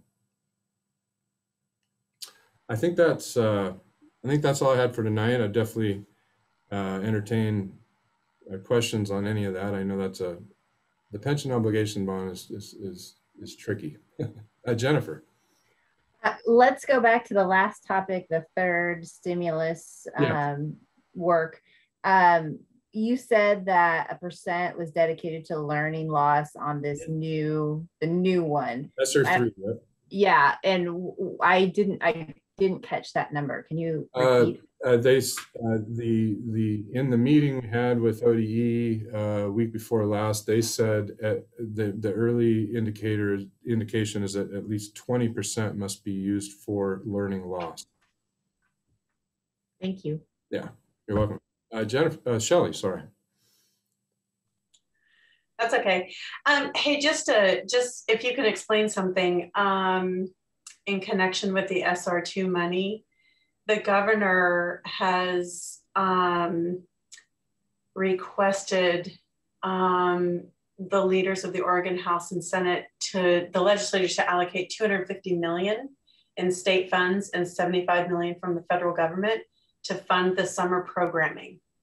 So are those two separate funding processes? Most of the state, so even before the ESSER 3 came out, I think there was discussion around the state-funded summer program. Yes, I would need to double check on this other piece that you said, but I know that part of the stimulus packages, there was GEAR money, which was the governor's. There's ESSER and GEAR. GEAR was and she had discretionary authority over a small pool of these stimulus funds, and that might be part of that. Might be going in to help increase the amount they have available for the state for the summer funding that they had already allocated from the state. I'd have to double check on that, but okay, yeah. So most of the summer school funding, at least how they announced it early on, was state level funding. Right. But they very, very well may be adding some federal dollars to that, because that would make a lot of sense, because that would address learning loss and getting credit recovery, those types of things. Yeah, and I think that was the idea behind it moving forward. But my other question is, well, and you might have to find this out too, is would part of that money be used to provide, how many kids that need it in our district, public transportation, lunches, breakfast, all of that? Does that come out of our general pool?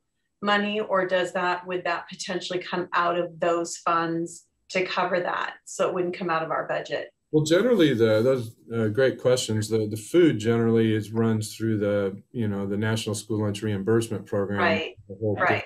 kind of arm, and usually has a different funding stream. It's quite possible that some of those federal stimulus monies went into there, that in this money that we're not even talking about, and I don't have those figures. Okay. Check on that, but yeah, in terms of transportation. That's already part of the state school fund. We're reimbursed 70% of whatever we pay, but any additional costs related to that, like the net amount that we have to pay, if it means continuity of operations or whatever it is we have to do to get more drivers to help Durham, whatever, that could be something, specifically the ESSER 2 guidance, which I had here in front of me somewhere. I guess I don't have it here now, but it talks about continuity of operations and maintaining staffing levels and that type of thing. So continuity of operations, I believe that would fall into that if we needed some assistance, yes. Okay.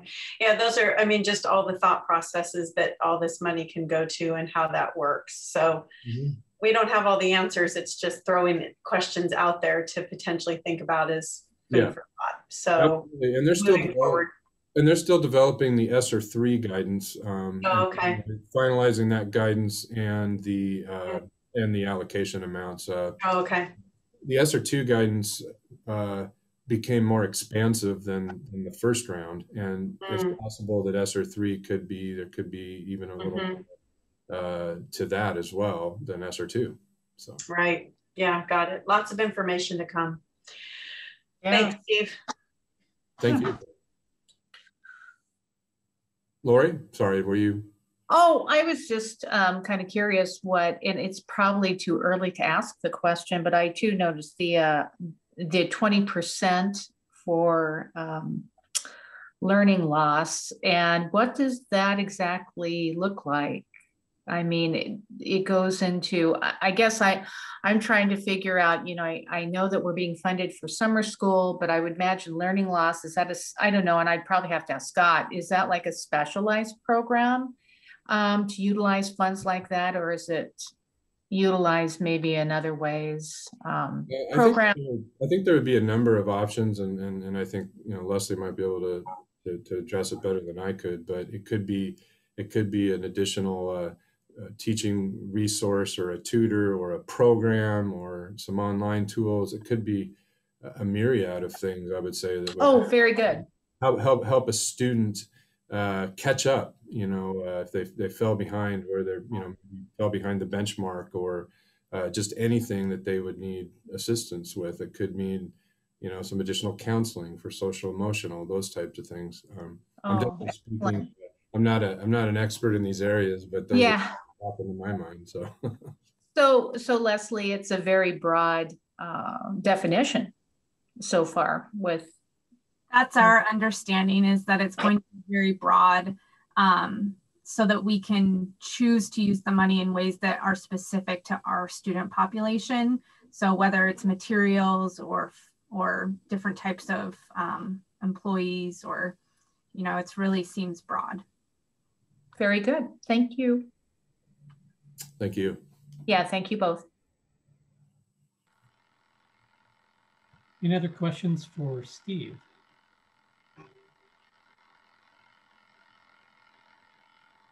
Okay, well, we do have an action item later on regarding the copier printer device management contract award. So just keep that in mind. Okay, well, with that, we are ready to move right into our discussion items. We have a couple of them here. The first one is that this is when we are going to be talking about the resolution to adopt Teacher Appreciation Week. And the resolution was attached. And I am going to read it real quickly. And then anybody who'd like to speak to it, of course, would be welcome to. So the resolution that we'll be having as an action item later in the meeting says, that we are going to recognize, well, I'll just read it. Whereas teachers, that would be school counselors, specialists, and all licensed instructional staff, mold future citizens through guidance and education. And whereas teachers encounter students of widely differing backgrounds, and whereas our country's future depends upon providing quality education to all students, and whereas teachers spend countless hours preparing lessons, evaluating progress, counseling and coaching students, and performing community service, and whereas our community recognizes and supports its teachers, educating the children of this community, now therefore be it resolved that the Silver Falls School District Board of Directors proclaims May 4th through 8th, 2021 to be Teacher Appreciation Week. And be it further resolved that Silver Falls School District Board of Directors strongly encourages all members of our community to join in this observance, personally expressing appreciation to our teachers for their dedication and devotion to their work. So, anybody want to share anything or anything to say or add? Yes, Jennifer. So I've been thinking about this. This is, I've completed one full week of time with in-person learning back at the school that I teach in, and it just brings to mind the importance of what schools and teachers do for our society. And so I just want to say, teachers, thank you. You are the weavers connecting the threads that make up the fabric of our community. And I mean that with all sincerity. Life is beginning to perk up a bit for many people, including our students and families. And it's because of the work that you do. Very good, thank you. I just wanted to echo Jennifer. I fully support this. This is fantastic. I do have one technical question because y'all just expect that from me. If it's supposed to be Monday through Friday, I think the dates are the 3rd through the 7th. I might be wrong, but again, doesn't reflect the substance of the intention. So that would be correct. Okay. Good catch. I didn't even catch it actually. So thank you.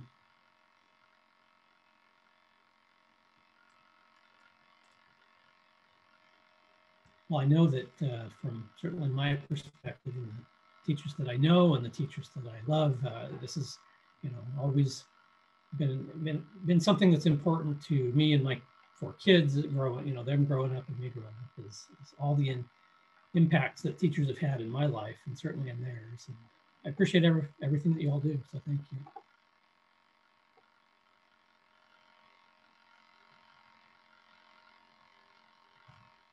Okay, anybody else? Well, we can. Well, Jonathan, I'd like to say just a couple of things just to add to this. I got to visit, I think it was about 9 schools last week, and just a couple of things to share. I'm going to miss it. I saw a lot of different classrooms, but I'm going to say a few things that stuck out to me when the first graders at Evergreen, when their teacher asked them to smile and wave, I asked them, how can I tell that you're smiling underneath that mask? And they say, you can always see it in our eyes, Mr. Bush. And that was really true. I could see it in their eyes. And then I was in Donna Becker's class last week and I learned what a fathom was. I never knew what a fathom was. It's 6 feet. I never knew that before, but her kids told me that. I got to visit Helen Plove out at Scotts Mills. I was warned if I ever come back, make sure I wear tennis shoes, because sure enough, I end up doing 2 laps around the gym in my dress shoes because I was forced to play a game in PE. Just across the board, got to go out and see PE classes at Butte Creek and see kids laying down, and they had sculpted themselves. They're doing a human anatomy unit, and I don't know what grade they were, 2nd or 3rd grade, that were doing a human anatomy unit, and they were drawing on them on their sketches and everything. And so teachers do amazing things for our kids, and it was from kind of textbook learning anatomy to, you can see it in my eyes when I'm smiling. our teachers do amazing things to connect with kids. So I'm excited that kids are back in school and excited for Teacher Appreciation Week in a few weeks. Thanks, Dan. Yeah, Shelley. I think this year's Teacher Appreciation Week is going to be exceptionally thankful after this year. It's been extraordinary. You know, the fires, pandemic, ICE. I mean, it just has so much meaning this year, and not that it didn't other years, but this was extra hard, and they had to put in some serious extra time and effort, and you know, they showed their true master craft. That's what they do. And when you have a teacher that can show their craft at this level, it is appreciated beyond words. And as a parent and a former teacher, but as a parent of 2 kids at the high school, you know, it just, the teachers that my kids have and have had before are just amazing. And I'll be saying something during that week for sure to the teachers. So, but thank you, a million thank yous.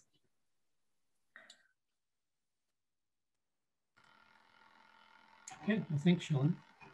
We'll address the dates before it gets signed. So presume when it comes to adopting this that we will have those dates fixed up.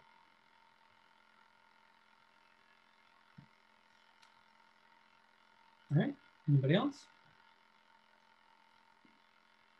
Yes, I had the privilege of visiting several schools earlier.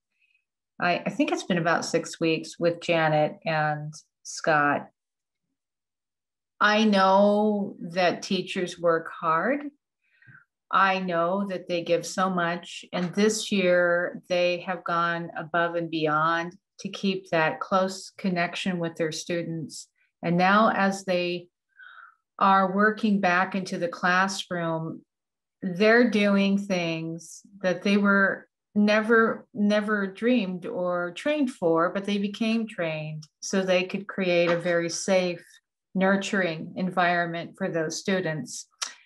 And I can also say that although I sit in on communications with SFEA, what is curious about that, they may come in representing one organization, but they are teachers. They get to change their jerseys sometimes when but their voice is always about the students and about the care. And I have witnessed that, and I have seen that in this school district, and it's a very beautiful thing to see.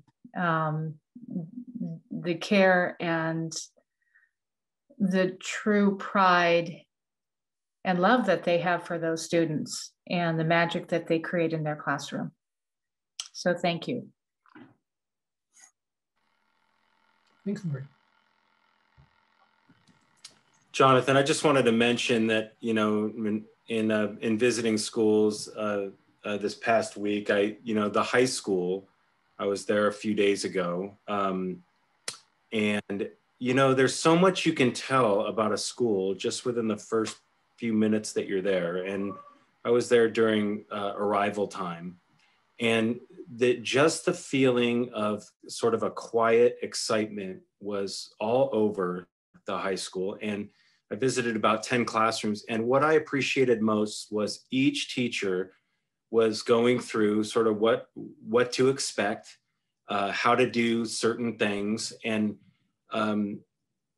some really simple things, like how to fill out a hall pass, how to order your lunch, how to do these different types of things now that we're having to have all these safety precautions in place. And what I really appreciated was the care and gentleness that the teachers were presenting this to the students. It just felt really, really safe. And it just really took me back to me wanting to be in the teachers' classes as well. So if you're out there watching and you're a teacher, and at the high school and I walked into your classroom, just know that that's how I felt. And I really appreciate that from you. Thanks, Scott. All right. Well, next up, we have our superintendent evaluation summary. So we did go through the process last time we got together, and we had the OSBA representative, Kristen, who was able to help walk us through the process. But she took the comments that we made in sort of real time, put together the comments, and then put together a public statement afterwards, which is attached to board book, and which you've all seen. And I left it in draft form with the exception that we, I think plugged in Scott's name, but otherwise it's essentially in draft form. And the task for us is to go through and talk about it and see if we agree with where that's at. And ultimately it is an action item. And so the intent would be to, if we need to, tweak it and then to subsequently vote on it later tonight. And this would be the official summary statement for Mr. Drew's evaluation. So I'll open that up to conversation. I will mention that there is one section that we're pretty sure we do need to tweak, which is the final statement, which talks about working with Superintendent Scott Drew over the next several weeks to develop goals for the superintendent aligned with the district. In speaking with Scott, he would much prefer that we modified that statement. He'd like to tackle that really starting in the summer as opposed to over the next few weeks. And there's a lot of reasons for that, not the least of which is we're still in the middle, to a great extent, of dealing with ever-changing crises from, changes in guidance from ODE, and we've got the busing shortage, and we've got kids coming back to the building. So there's a lot of reasons he'd really like to sit on that for a little bit. So anyway, I'll stop there and open it up to further discussion, feedback, and comments from the rest of the board.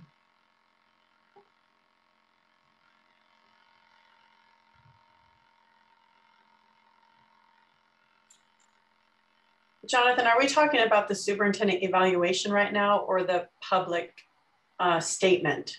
Which one? Specifically, the public statement is the one that we will have an action item on. So that's what we're talking about right now. The other one is just the data collected from our meeting the other night. Oh, okay. Okay. Is that going to go into his file? Into his professional file, the superintendent evaluation comments that she summarized for us? The record, yeah. Okay. I think it is anyway. I guess that's a good question. Maybe I don't really honestly know the answer to that. I know it's a public record and we did the whole thing in public, so it kind of is out there in perpetuity, but the as to whether it's in his record, I guess I'll have to follow up. I don't know the answer for sure. Okay. I don't know. I just want to comment really quick on the superintendent evaluation that she gave to us. That's on board book.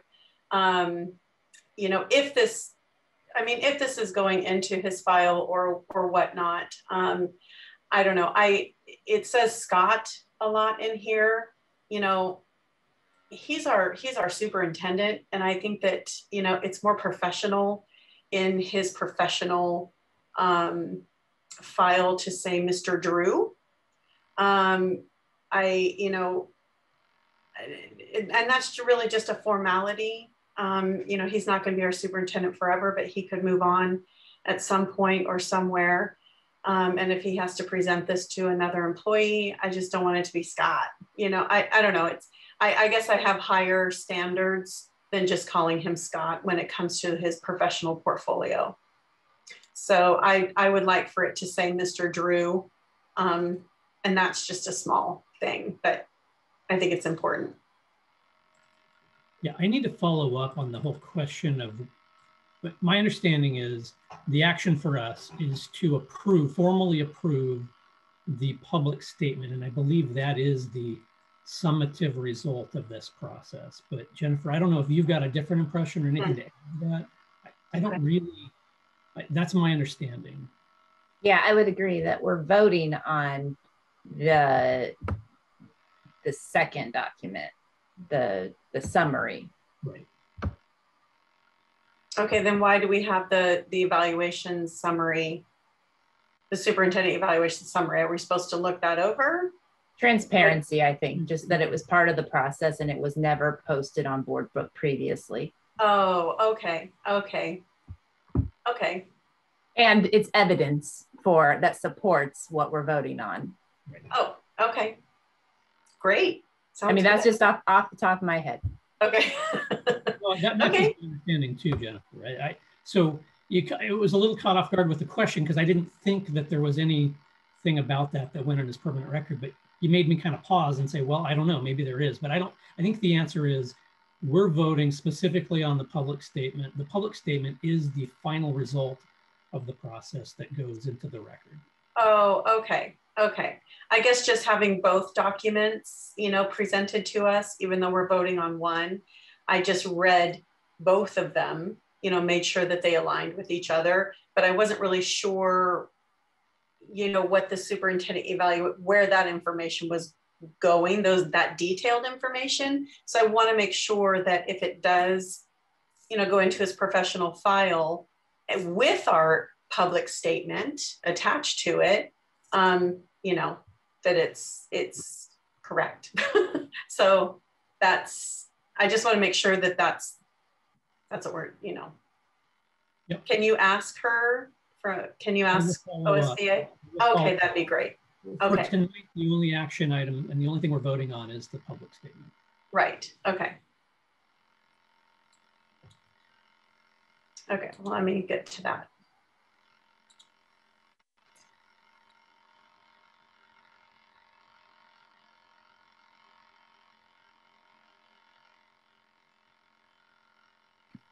Anybody else with any comments, any discussion items? Yeah, Jonathan.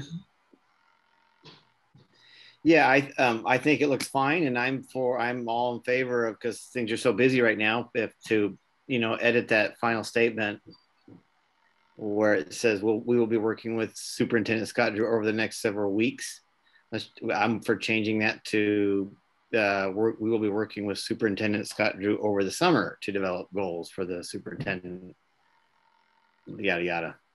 That way, they'll have, he's kind of busy right now, so I'm in favor of that.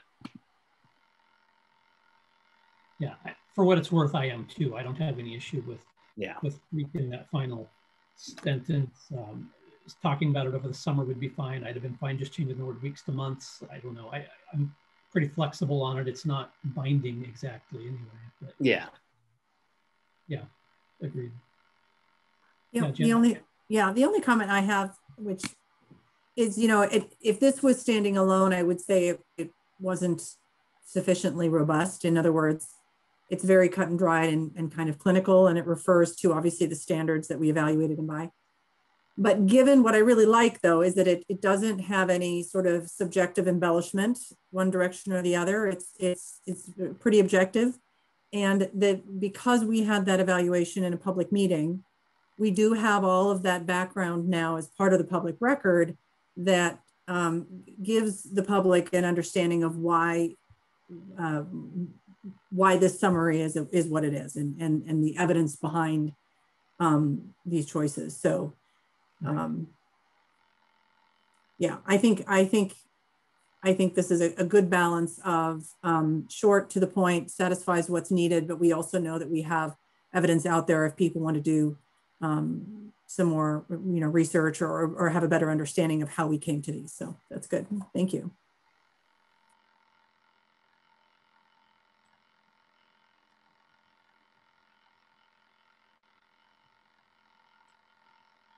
Well, what would folks think then if we took Tom's idea and changed it to over the summer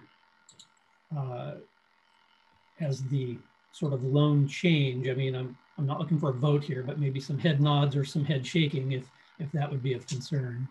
Yeah, Jennifer. Oh, never mind. I think that I'm just thinking about procedure, but my head's nodding.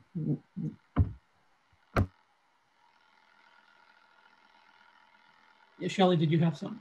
I was just going to respond to your comment. Do we need to change the wording now in public, and then we vote on the new draft, take action on the new draft? So I think it would be important that we change the wording now, and vote on the new draft. So we will be working with Superintendent Scott Drew over the summer of 2021 to develop goals for the superintendent aligned. So really it's not that big of a change, but it's over summer of 2021. I certainly For the new fiscal year. I mean, it could be. And a change is a change. I mean, and I think we should respect it as such. So I would agree. Sounds good. Jennifer. Going back to my thought that I never minded, I think that Tom should just make his idea a motion. And then we should vote on it. And then that makes it really clear. Perfect. At least I think we should consider that. I don't know if that's absolutely right, but what if?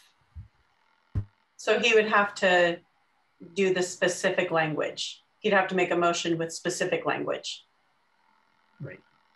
Tom, you want to do that? Yeah, I'll do that. Yeah, I'll do that right now. I'll bring it up here. I move that we edit the last sentence of the public evaluation statement to state that we will be working with Superintendent Scott Drew over the summer of 2021 to develop goals for the superintendent aligned with our district priorities and this evaluation. So moved. Second. Moved and seconded. Any further discussion? I'll just point out as a reminder, we're modifying the draft that we will officially still adopt in the action. Right. Okay, Deb.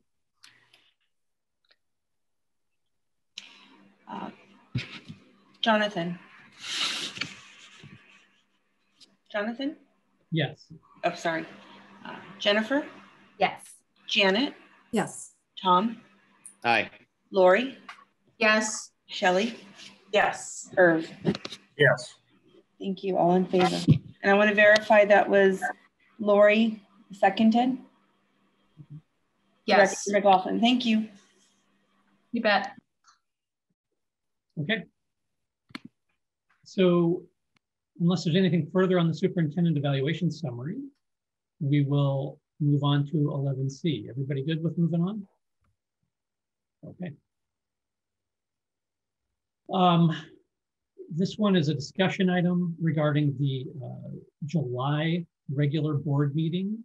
The date was originally July 12th, and I have proposed that we move it out a week. There are at least 2 people who will be out of town, one being myself, on that date. And in fact, had I had any other option, I would have been willing to make some changes, but I will literally be in the air during that meeting time. So moving it would be ideal for me. So I'm floating that idea and seeing if there is any, anybody who has any real hard conflict, and or if there are any objections to moving it out exactly when.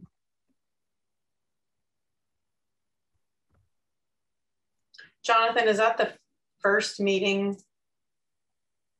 of the year? The first meeting after the election, if that's the question. Yeah, it's the first official meeting with new board members. So then the new elected board members won't be inducted until the 19th? It would be until the 19th, yeah. Is there a policy that we have or a law that they have to be inducted by a certain time? I'm not aware of any. I know that, we normally follow precedent regarding board meeting times, but they are to be established by the chair. So that's sort of the policy as I understand it. my reaching out is because I want to make sure we're not creating a bigger problem than we would otherwise have. Well, clearly I won't be here, but I just want to make sure that we don't have a policy. I'm not aware, but I just want to make sure that we don't have a policy that states that we, as a board, or that as a board, there needs to be, induction of the new board members. Might want to take a look at that. So being on the policy committee, I can look that up, make sure. I don't recall anything, but you're right. I mean, we should make sure that there's not something. Yeah, let's confirm that first. Is this an action item? No. Okay. This is a discussion item. Oh, okay. That would be my thought process on that. So if you want, I can get back to you, or I can bring it back to the board and see if we have a policy with it. Yeah, no, that'd be appreciated. If there's anything that you find, it'd be good to know. Okay.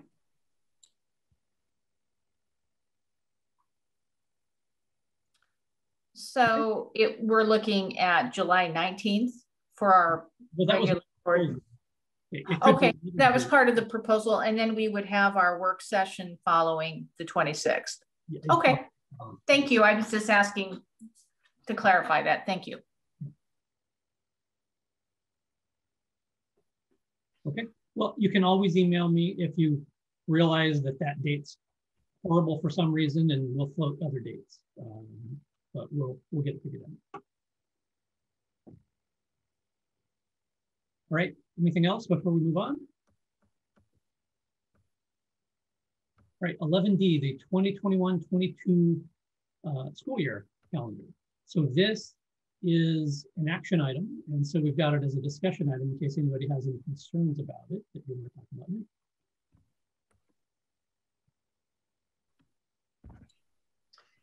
So this calendar is for a normal year, 5 days a week, right? Okay, I'm ready to vote on that. Right, amen to that. Regular year, let's just imagine one without, fire and ice. That'd be great. Let's just vote yes right now. Okay. Okay. It sounds like nobody has any concerns or discussion. Yeah, Jennifer. Can we get walked through the process that this draft took to get to us? I think we can. I know, well, Scott, I'll ask you if you'd like to address it. So Kevin Palmer helped facilitate this, and we brought together a representative group like we normally do each year. And I think the group was really thankful that we're planning a calendar for the next year that is quote unquote a normal calendar. So it was really collaborative, and there are a couple of minor tweaks, but nothing major. It actually went really smoothly. What were the tweaks? I didn't see anything. Leslie, help me out. There was an early release. I don't know if there were some adjustments, really minor adjustments there. And then for inclement weather days, I think was another one. Oh, right. Okay. There had been a recommendation for a fourth. If you notice there's a first closure, second closure, third closure. There had been a fourth closure. We removed that one. Okay. Leslie, did we switch any dates around? Did we have to make any adjustments with early release? I can't remember off the top of my head. We ended up not. We had talked about it previously, but we went with the committee's recommendation. Yeah. So very minor tweaks.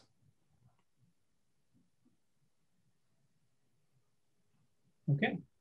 Well, I'm going to move us along then if there's no other discussion there. So we do have several policies that are up for second reading. It was pretty late at the work session when we got to them. So this is a good opportunity for us if we have questions or discussion to go through them. So I'm going to go through them one at a time, make sure that if there's any conversation that we have an opportunity to have it here tonight. First one up is the bias incident complaint. That's ACB-AR. It was recommended for fast track for OSBA modifications that we have incorporated into our proposed policy.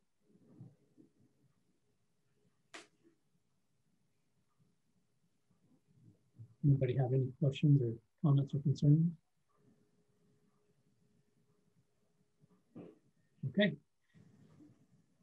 Next up, BBAA. And this is the individual board member's authority and responsibilities. Now, this one has also pretty minor edits, and it was an OSBA update.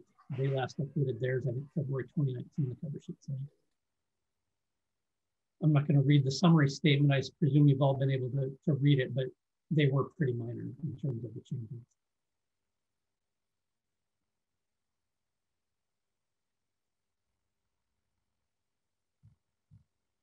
No, okay. BBF. This is the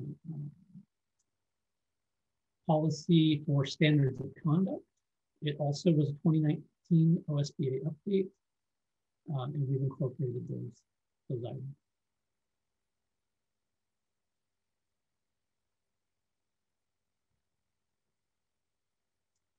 BBFC, reporting of suspected abuse. It's a new optional policy that is recommended by OSBA.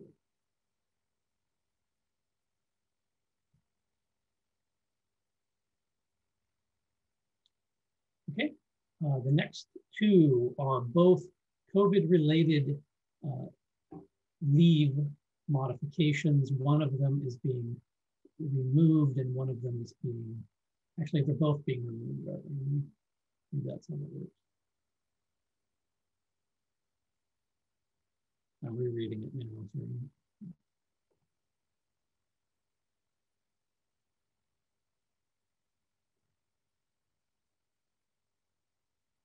Yeah, both of them say that they're being removed, and that was per the recommendation.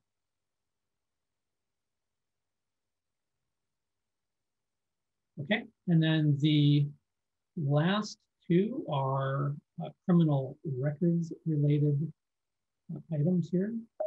And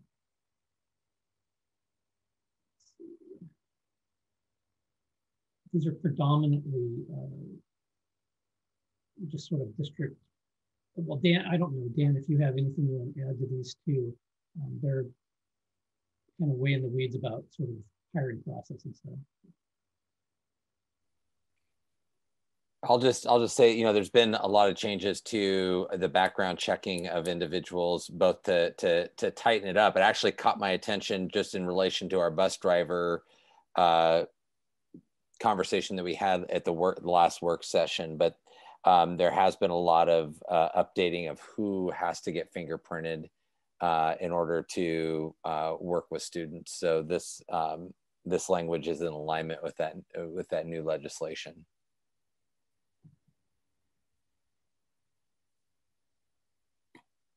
Everybody good? All right. Hey, Jonathan, sorry to interrupt you. Yeah. Can we go back quickly to BBAA, individual board members' authority and responsibilities? Yes. So the only question I have is under number 1, it says request for information. And it says a copy of the material may be made available to each member of the board. So if a board member requests information from Steve or from Scott, from Dan, it says a copy of the material may be made available. I don't have a problem with that. I just wonder whether we should check with OSBA, because in the past they've said that board members should all receive the same information.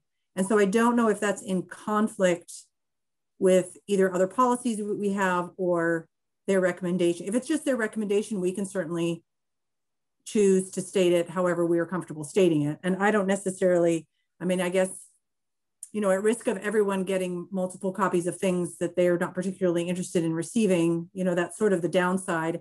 And May does leave it open for someone to say, you know, hey, I'd like a copy of that. Okay, great, thanks, you know, no problem. I just want to make sure that it doesn't conflict with anything that we've received explicit instruction on from OSBA. I don't know if the policy group. We can certainly check on that, Janet. Absolutely. Okay.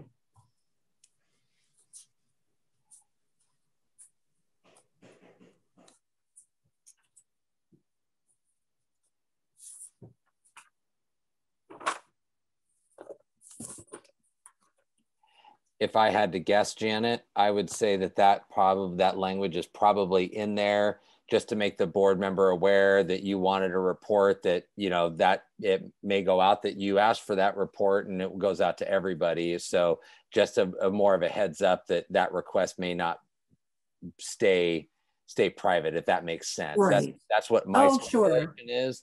I don't think, so that would be my best guess as to why that language is there. But I would agree with Scott. We can check.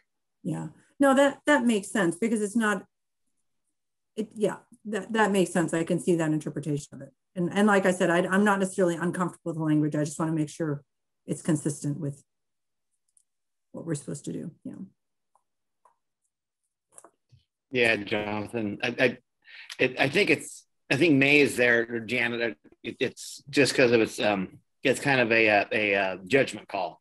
So say there's an agenda item and I have a question, but I'm asking a question that's kind of a leading question. I'd like some information. Well, that's information that I want to ask. But if the whole board saw me ask that question and the information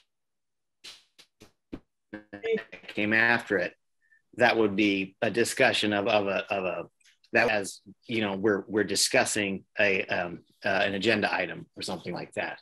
Does that make sense? Mm-hmm. You know, if there's an agenda item and I've got questions about it, you know, and Scott gives me some information about it, well, it's sometimes by asking a question, it can be interpreted as a discussion going on between the whole board. If the whole board saw me ask that question and the information that came from that question, does that make sense? Right, and I think, you know, that's why we don't do our reply alls, right? So yeah, that makes sense to avoid that. But essentially, sure. Right, but essentially, if we had to always give all the information from a question to everybody, that's essentially reply all. Is that, I don't know, maybe I'm being a little technical, but you know, maybe check with OSBA. Yeah, no, and I only, it's only because we've sort of been lectured at a little bit by OSBI in this point of like, you shouldn't be doing your own research. You know, don't go do your own independent research because all the board members have to have exactly the same information that they're working with. And so that kind of sets up a little bit of an impossible situation right there. I don't even know how that's technically possible for all of us to work with identically the same information. So yeah. I agree. Yeah. All right.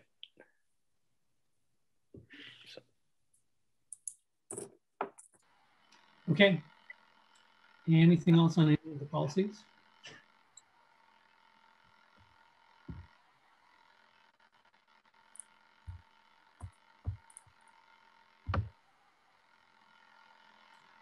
All right.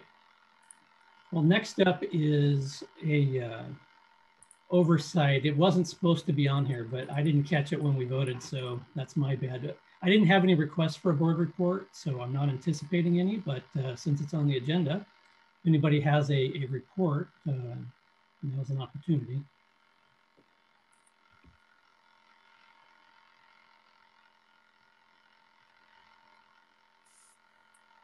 Okay. Well, we do have a second public comment as well. So I think what we ought to do, Maddie, is toss back up the option, the instructions for how somebody could speak. And as I said before, just to make it easier, we've opened up the chat as an option. People were having issues with email. So we went ahead and opened that up as a means of alerting us that you're interested in speaking.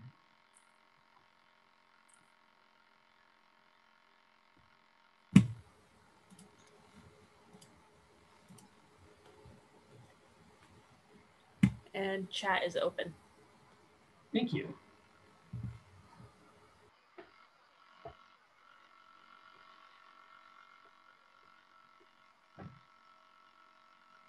We'll wait, at least a minute here in case anybody wants to make sure that they get their request in.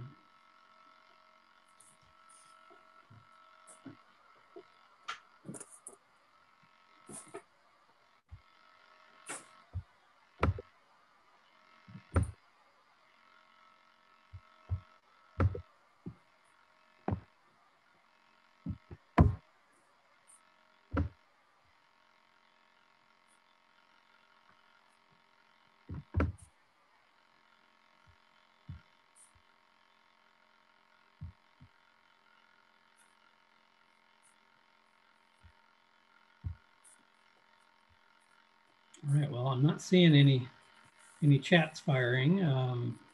So Debbie, unless you're getting some emails, I think we may be free to move on. I'm not receiving any emails. Okay. I'll close the chat. Thank you. All right. Well, that moves us to our action items section, and we have a few. The first of which is to approve the resolution in appreciation of Teacher Appreciation Week, which is, we realized was off by a day in the resolution. So we will modify that before it gets signed, but it'll be May 3rd through the 7th of this year. And at this point, I would accept a motion to adopt said resolution with the date change. I move to approve a corrected version of the Teacher Appreciation Week resolution. I second it. And seconded. Any further discussion? All right, let's call the vote. Debbie, please. Jonathan? Yes. Jennifer? Yes. Janet? Yes. Tom? Aye. Lori? Yes. Shelley? Yes. Irv? Yes. Thank you. All in favor. Right, and we have our superintendent evaluation public statement, which we did make a motion earlier in the meeting to change the final sentence to indicate the summer of 2021 instead of the next weeks regarding his goals. I make a motion. Oh, you ready for that? I'll make a motion to accept the amended superintendent evaluation summary. So moved. Second it. Moved and seconded. Any further discussion? All right, we can call the vote. Debbie, please. Jonathan? Yes. Jennifer? Yes. Janet? Yes. Tom? Aye. Lori? Yes. Shelley? Yes. Irv? Yes. Thank you. All in favor. All right. Next up, we have our school year calendar for next year. I'd like to make a motion to approve the 2021-22 school year calendar.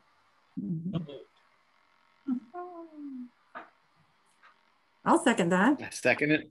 Great. Double second. Any further discussion?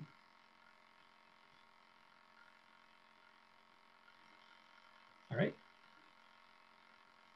Jonathan? Yes. Jennifer? Yes. Janet? Yes. Tom? Aye. Lori? Yes. Shelley? Yes. And Irv? Yes. Thank you. All in favor. And the last one, which is the contract award to Pacific Office Automation for copier and multifunction device management. I move to approve the contract award to Pacific Office Automation for copier, MFD, printers, and device management. I'll second. Moved and seconded. Any further discussion? Do we need to have the contract amount in there, Jennifer? I do not know the answer to that question, Irv. The contract amount, I think, was in the executive summary. I'm opening it up right now. I just think for public comment, we should have the contract amount is normal, but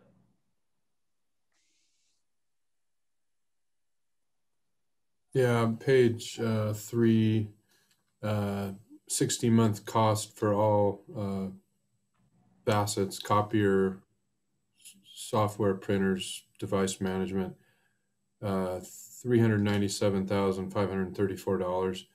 5-year total projected savings of $183,810. Very good. Good point.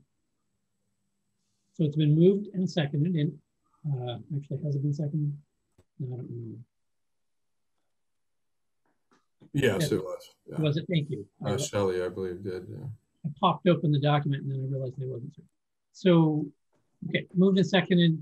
Irv, that was good discussion. Any other discussion on it regarding the contract?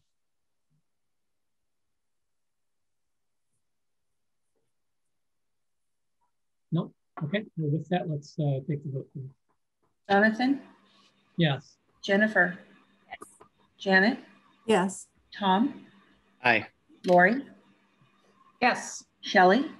Yes. And Irv? yes. Thank you. All in favor. Okay.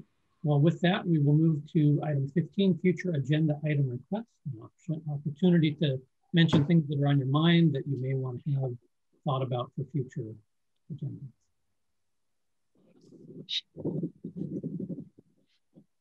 Yeah. So I would like to request an agenda item to follow up on the public comment we had this evening regarding the grade changes for the teachers in the district. I would just like a follow-up on that as an agenda item and see how that's going. Right, thanks. I wrote that down. Okay. Yeah, Lori.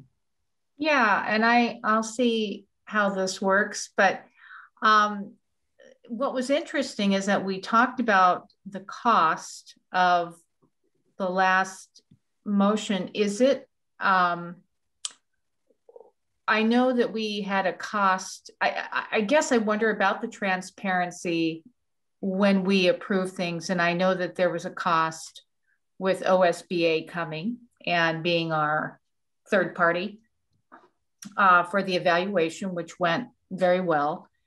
I don't know, is that something that we should share openly? I mean, as public comment, I mean, as public record in our, I don't know. I'm just throwing it out there. You don't need to answer, but it was just something that crossed my mind. And I don't know. I'm just thinking for the sake of transparency that might be just something we mention and then just move forward with what the, our decision was. Yeah. With the evaluation. Did I make sense? Yep, makes sense. Okay, thank you. That's all I wanted to say on that one. But yeah. I was just going to say, I know it's not the time to get into a discussion, but I did want to articulate my support of Lori's request in that I think it would be interesting to examine, when the board spends money on board business. Thank you. That might be an appropriate thing to make really transparent to the public. So I think it's worthy of a discussion. Thank you. I would agree with that as well. I'd like to piggyback on that as well for that request.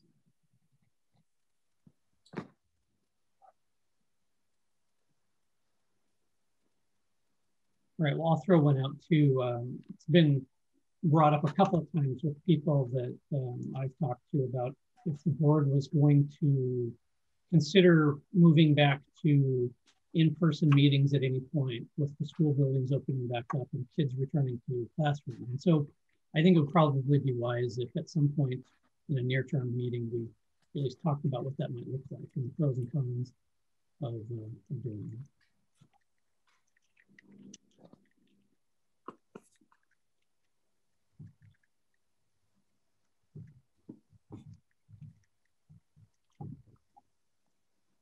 Okay, anything else?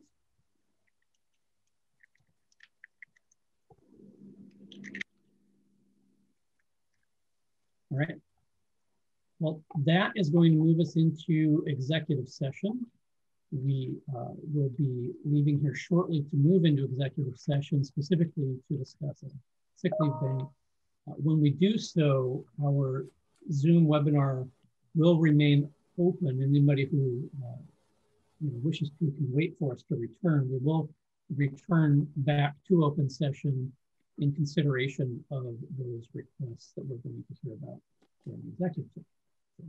So, we anticipate about a 15-minute executive session. Oh. So with that, I'm going to officially move us into executive session. And as a reminder to the board, you need to leave your Zoom webinar and rejoin the other meeting that Debbie sent us. And Jonathan, do you have to yeah. Read the ORS. Yeah. Making sure I covered everything else first. So we are going to move into executive session under ORS 1926602F to consider information on records that are exempt by law from public inspection. Specifically, this is a sick leave bank. Good. Thank you.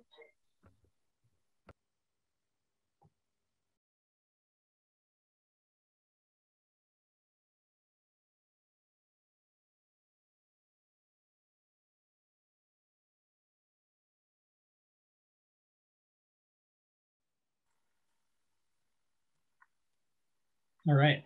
Well, I do think we are back. Classic, let me know if you're not back yet, right? So, okay, we are going to move to item 18, consideration of sick leave bank requests. And at this point, I will accept, we'll start with the first motion here. I would like to move that we approve 40 days of sick bank leave request for Mr. Ira Jackson. So moved. Second. Moved and seconded. Any further discussion? Debbie, go ahead.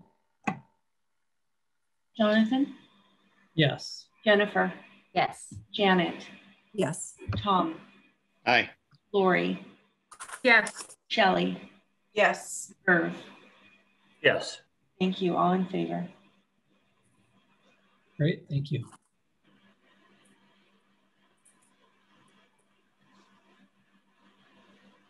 I believe there's another motion coming. Oh, yes. I would like to move that we approve 65 sick relief days for Miss Kathy Reynolds. I'll second that. Moved and seconded. Any further discussion? All right, Debbie. Jonathan? Yes. Jennifer? Yes. Janet? Yes. Tom? Aye. Lori? Yes. Shelley? Yes. Irv? Yes. Thank you. All in favor? All right, great. I move to approve a sick leave bank request for 20 days for Jennifer Boswell. So moved. I'll second it. Moved and seconded. Any further discussion?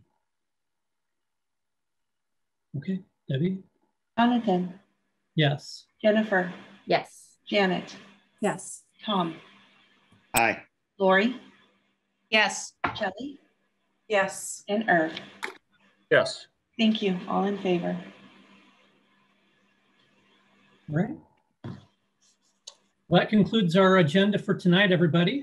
So appreciate it, and meeting adjourned. Good night. Thank you.